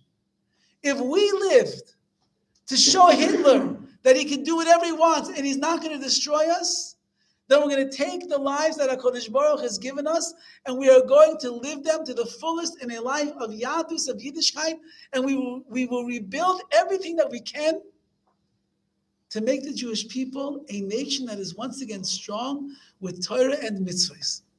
If you think about it, all of the yeshivas that there are, kimat all of the yeshivas in America, in Eretz Yisrael, even in Europe, they all started after the war from those people that survived. And they said, you're never going to put us out. You're never going to destroy us. The greatest schos, the greatest merit that we can have, the greatest proof that Klal Yisrael is nitzchi, is eternal, is if we're going to rebuild everything you tried to destroy. They've made a calculation that there is more Torah being learned today in the world, maybe since the days of Bavel, when the Jewish people were in Babylonia and they were codifying and writing the Gemara. There are so many yeshivas. There are so many kolos. There are so many schools. I just came back recently from Lakewood. Last year I was in Lakewood for part of the summer, and they were in the midst of building gigantic buildings for schools and yeshivas and kolos. They were starting to build. This year they're finished and they're filled already. And they're so filled, they have to build more to get more people there, to build more buildings, because they have more people that have to be learning. All over the Mir Yeshiva of Nassim Finkel.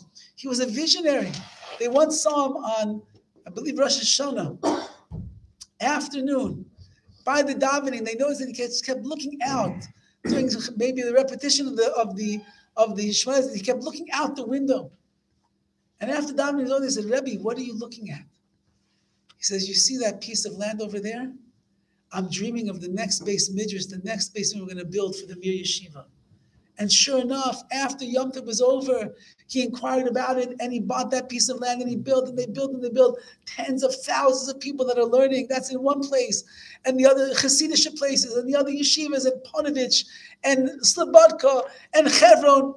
Could you imagine walking the bases of over 1,000 people sitting and learning every single day? You know the power that's in that room? And it was built by the people that survived the war.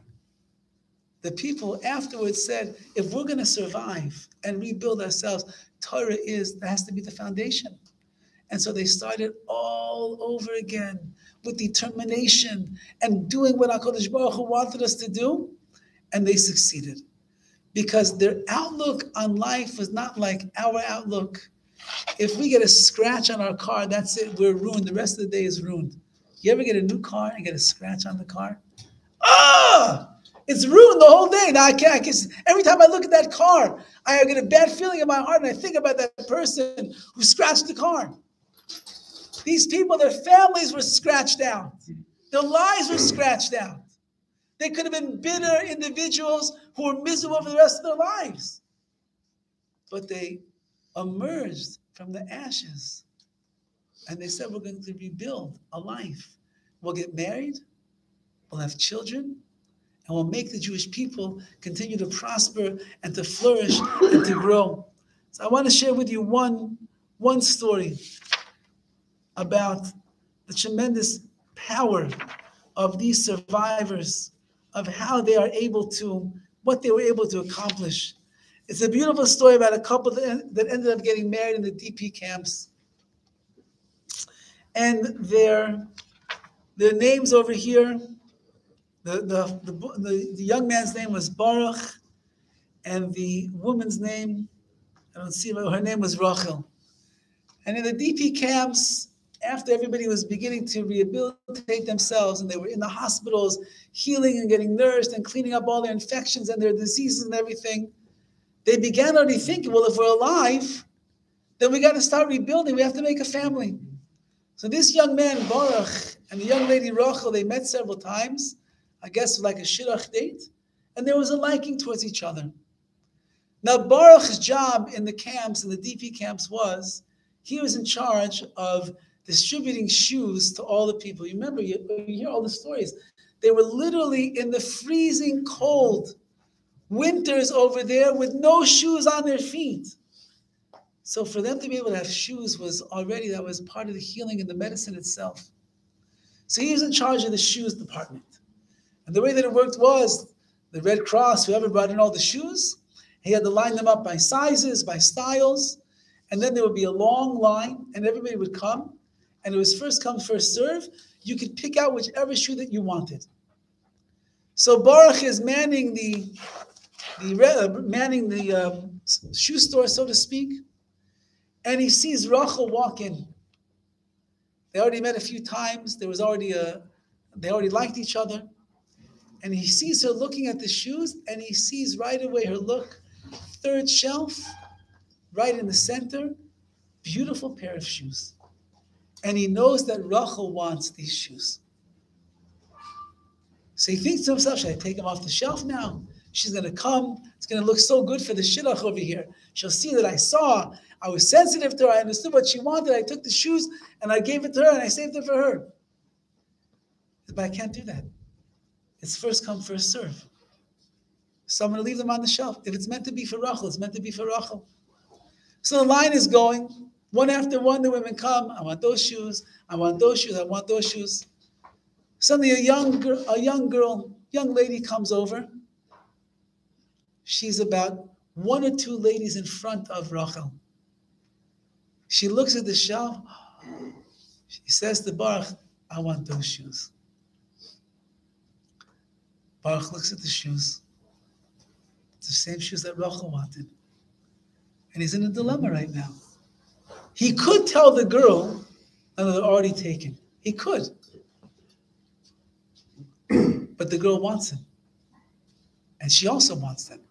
It's also going to make her happy. And it's first come, first serve. So he walks over to the shelf and he takes off the shoes and he gives them over to this young lady. And in that moment, he sees Rachel lower her head, and she starts crying. And he says, I blew it. She wanted those shoes. Would have meant the world to her to have those shoes. I really messed up. And she comes next in line.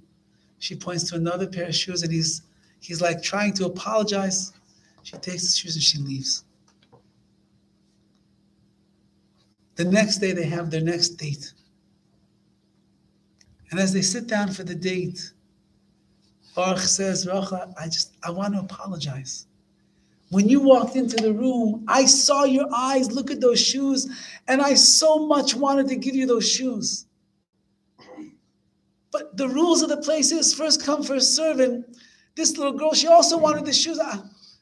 I didn't feel that I could take them away from her. I'm really sorry. And I made you cry because you wanted them.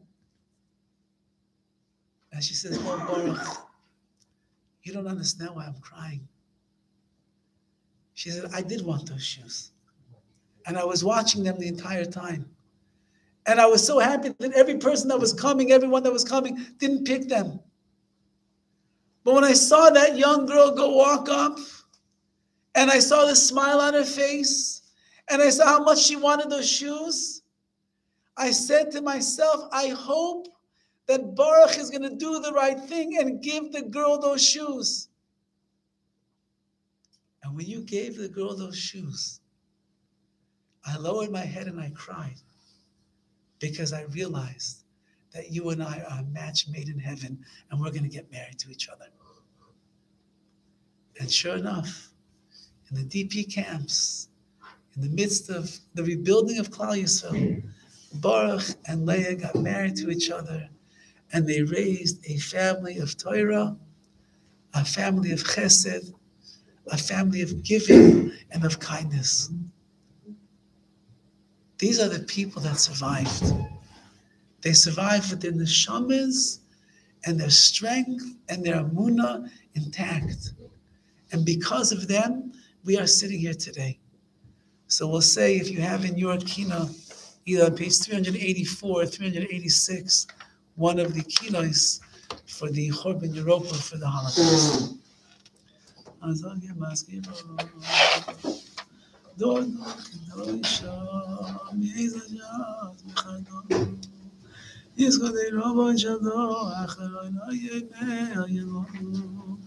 שטובים עבודם שמעשו נפשי סום, כל שכלי הבחור, יבידם אלוהים ויעשו יזרחיים. עד היען זכרום לברוך על שמוסו אליו ומאימו. אין שמיים או ימית דיין מידם שבטי ישראל. אין דוזגים עזרים ומידו, יצחבו לו יזמסו יזרוב מהדיר.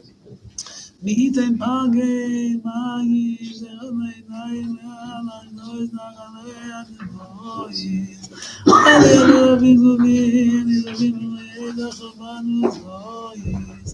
We are so at the Mexican, but I love a miracle. And for shame, joys. No more, the noise is upon your kiri.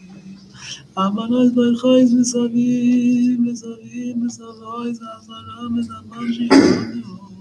V'gam l'ravois v'yivois ne'hovim, v'chayim v'moisam lo'im. Ez damam, ne'ergiz izazvoim, Hashem kol midak miyamim, adunim. Kol nafshois meis v'yimejem v'lashem, v'shishol v'yimamim amamim. Shnishiyon v'yemim v'yizah. Digame chemen ami v'yem adam na'echesam, adim chemi seifet asam. Zechon agoiz beraz, agoiz azvul aletz, agired v'yem v'dimad v'neyem. V'shichachno l'nezag yichiem v'nichon yitziricha. V'shdudet agoiz aglavim, zechon v'menayem echad v'aleim v'nam yabanam v'yim.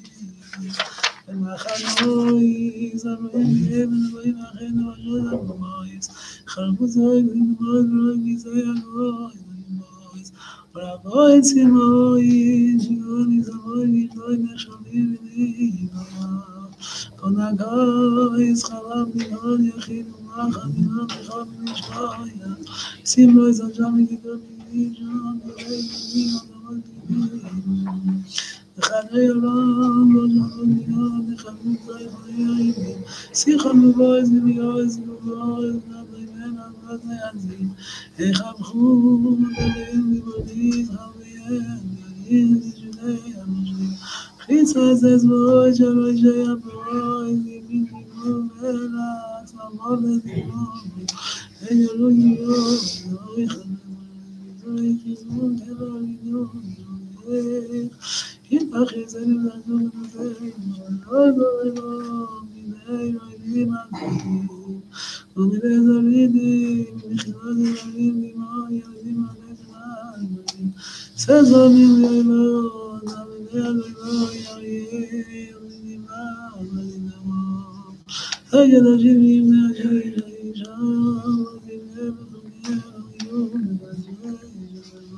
כל שמה יסר מצו נפש וישו יעצבי וישו יחד הנביא תיגון אני מאמין על נביא ירדתי נכון חייגי שלום יזמתי חמודי כמודי מתנבא אם נבחרתי לבוא זה לא מזיונה נזכוי הגון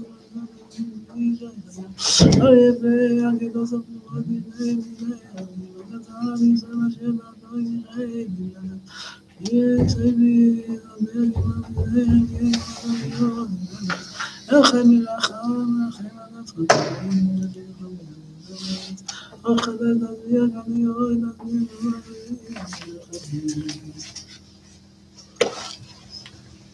Kina number 45.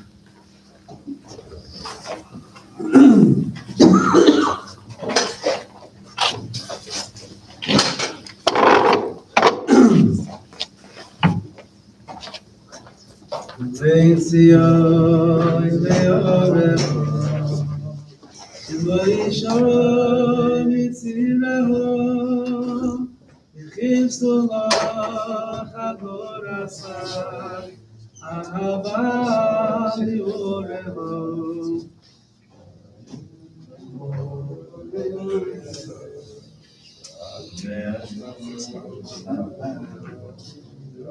Number 45 responsive. Le'amor yirashenuta Hashmatzoi nadoleo Le'aviyas Le'chafeyem B'soit mikdash nadoleo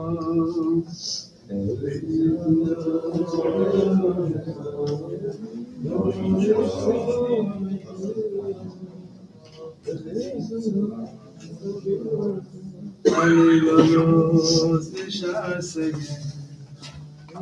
Yeshir zemoreo, ve'adova v'asher shubach, k'moi b'mei yoy revo.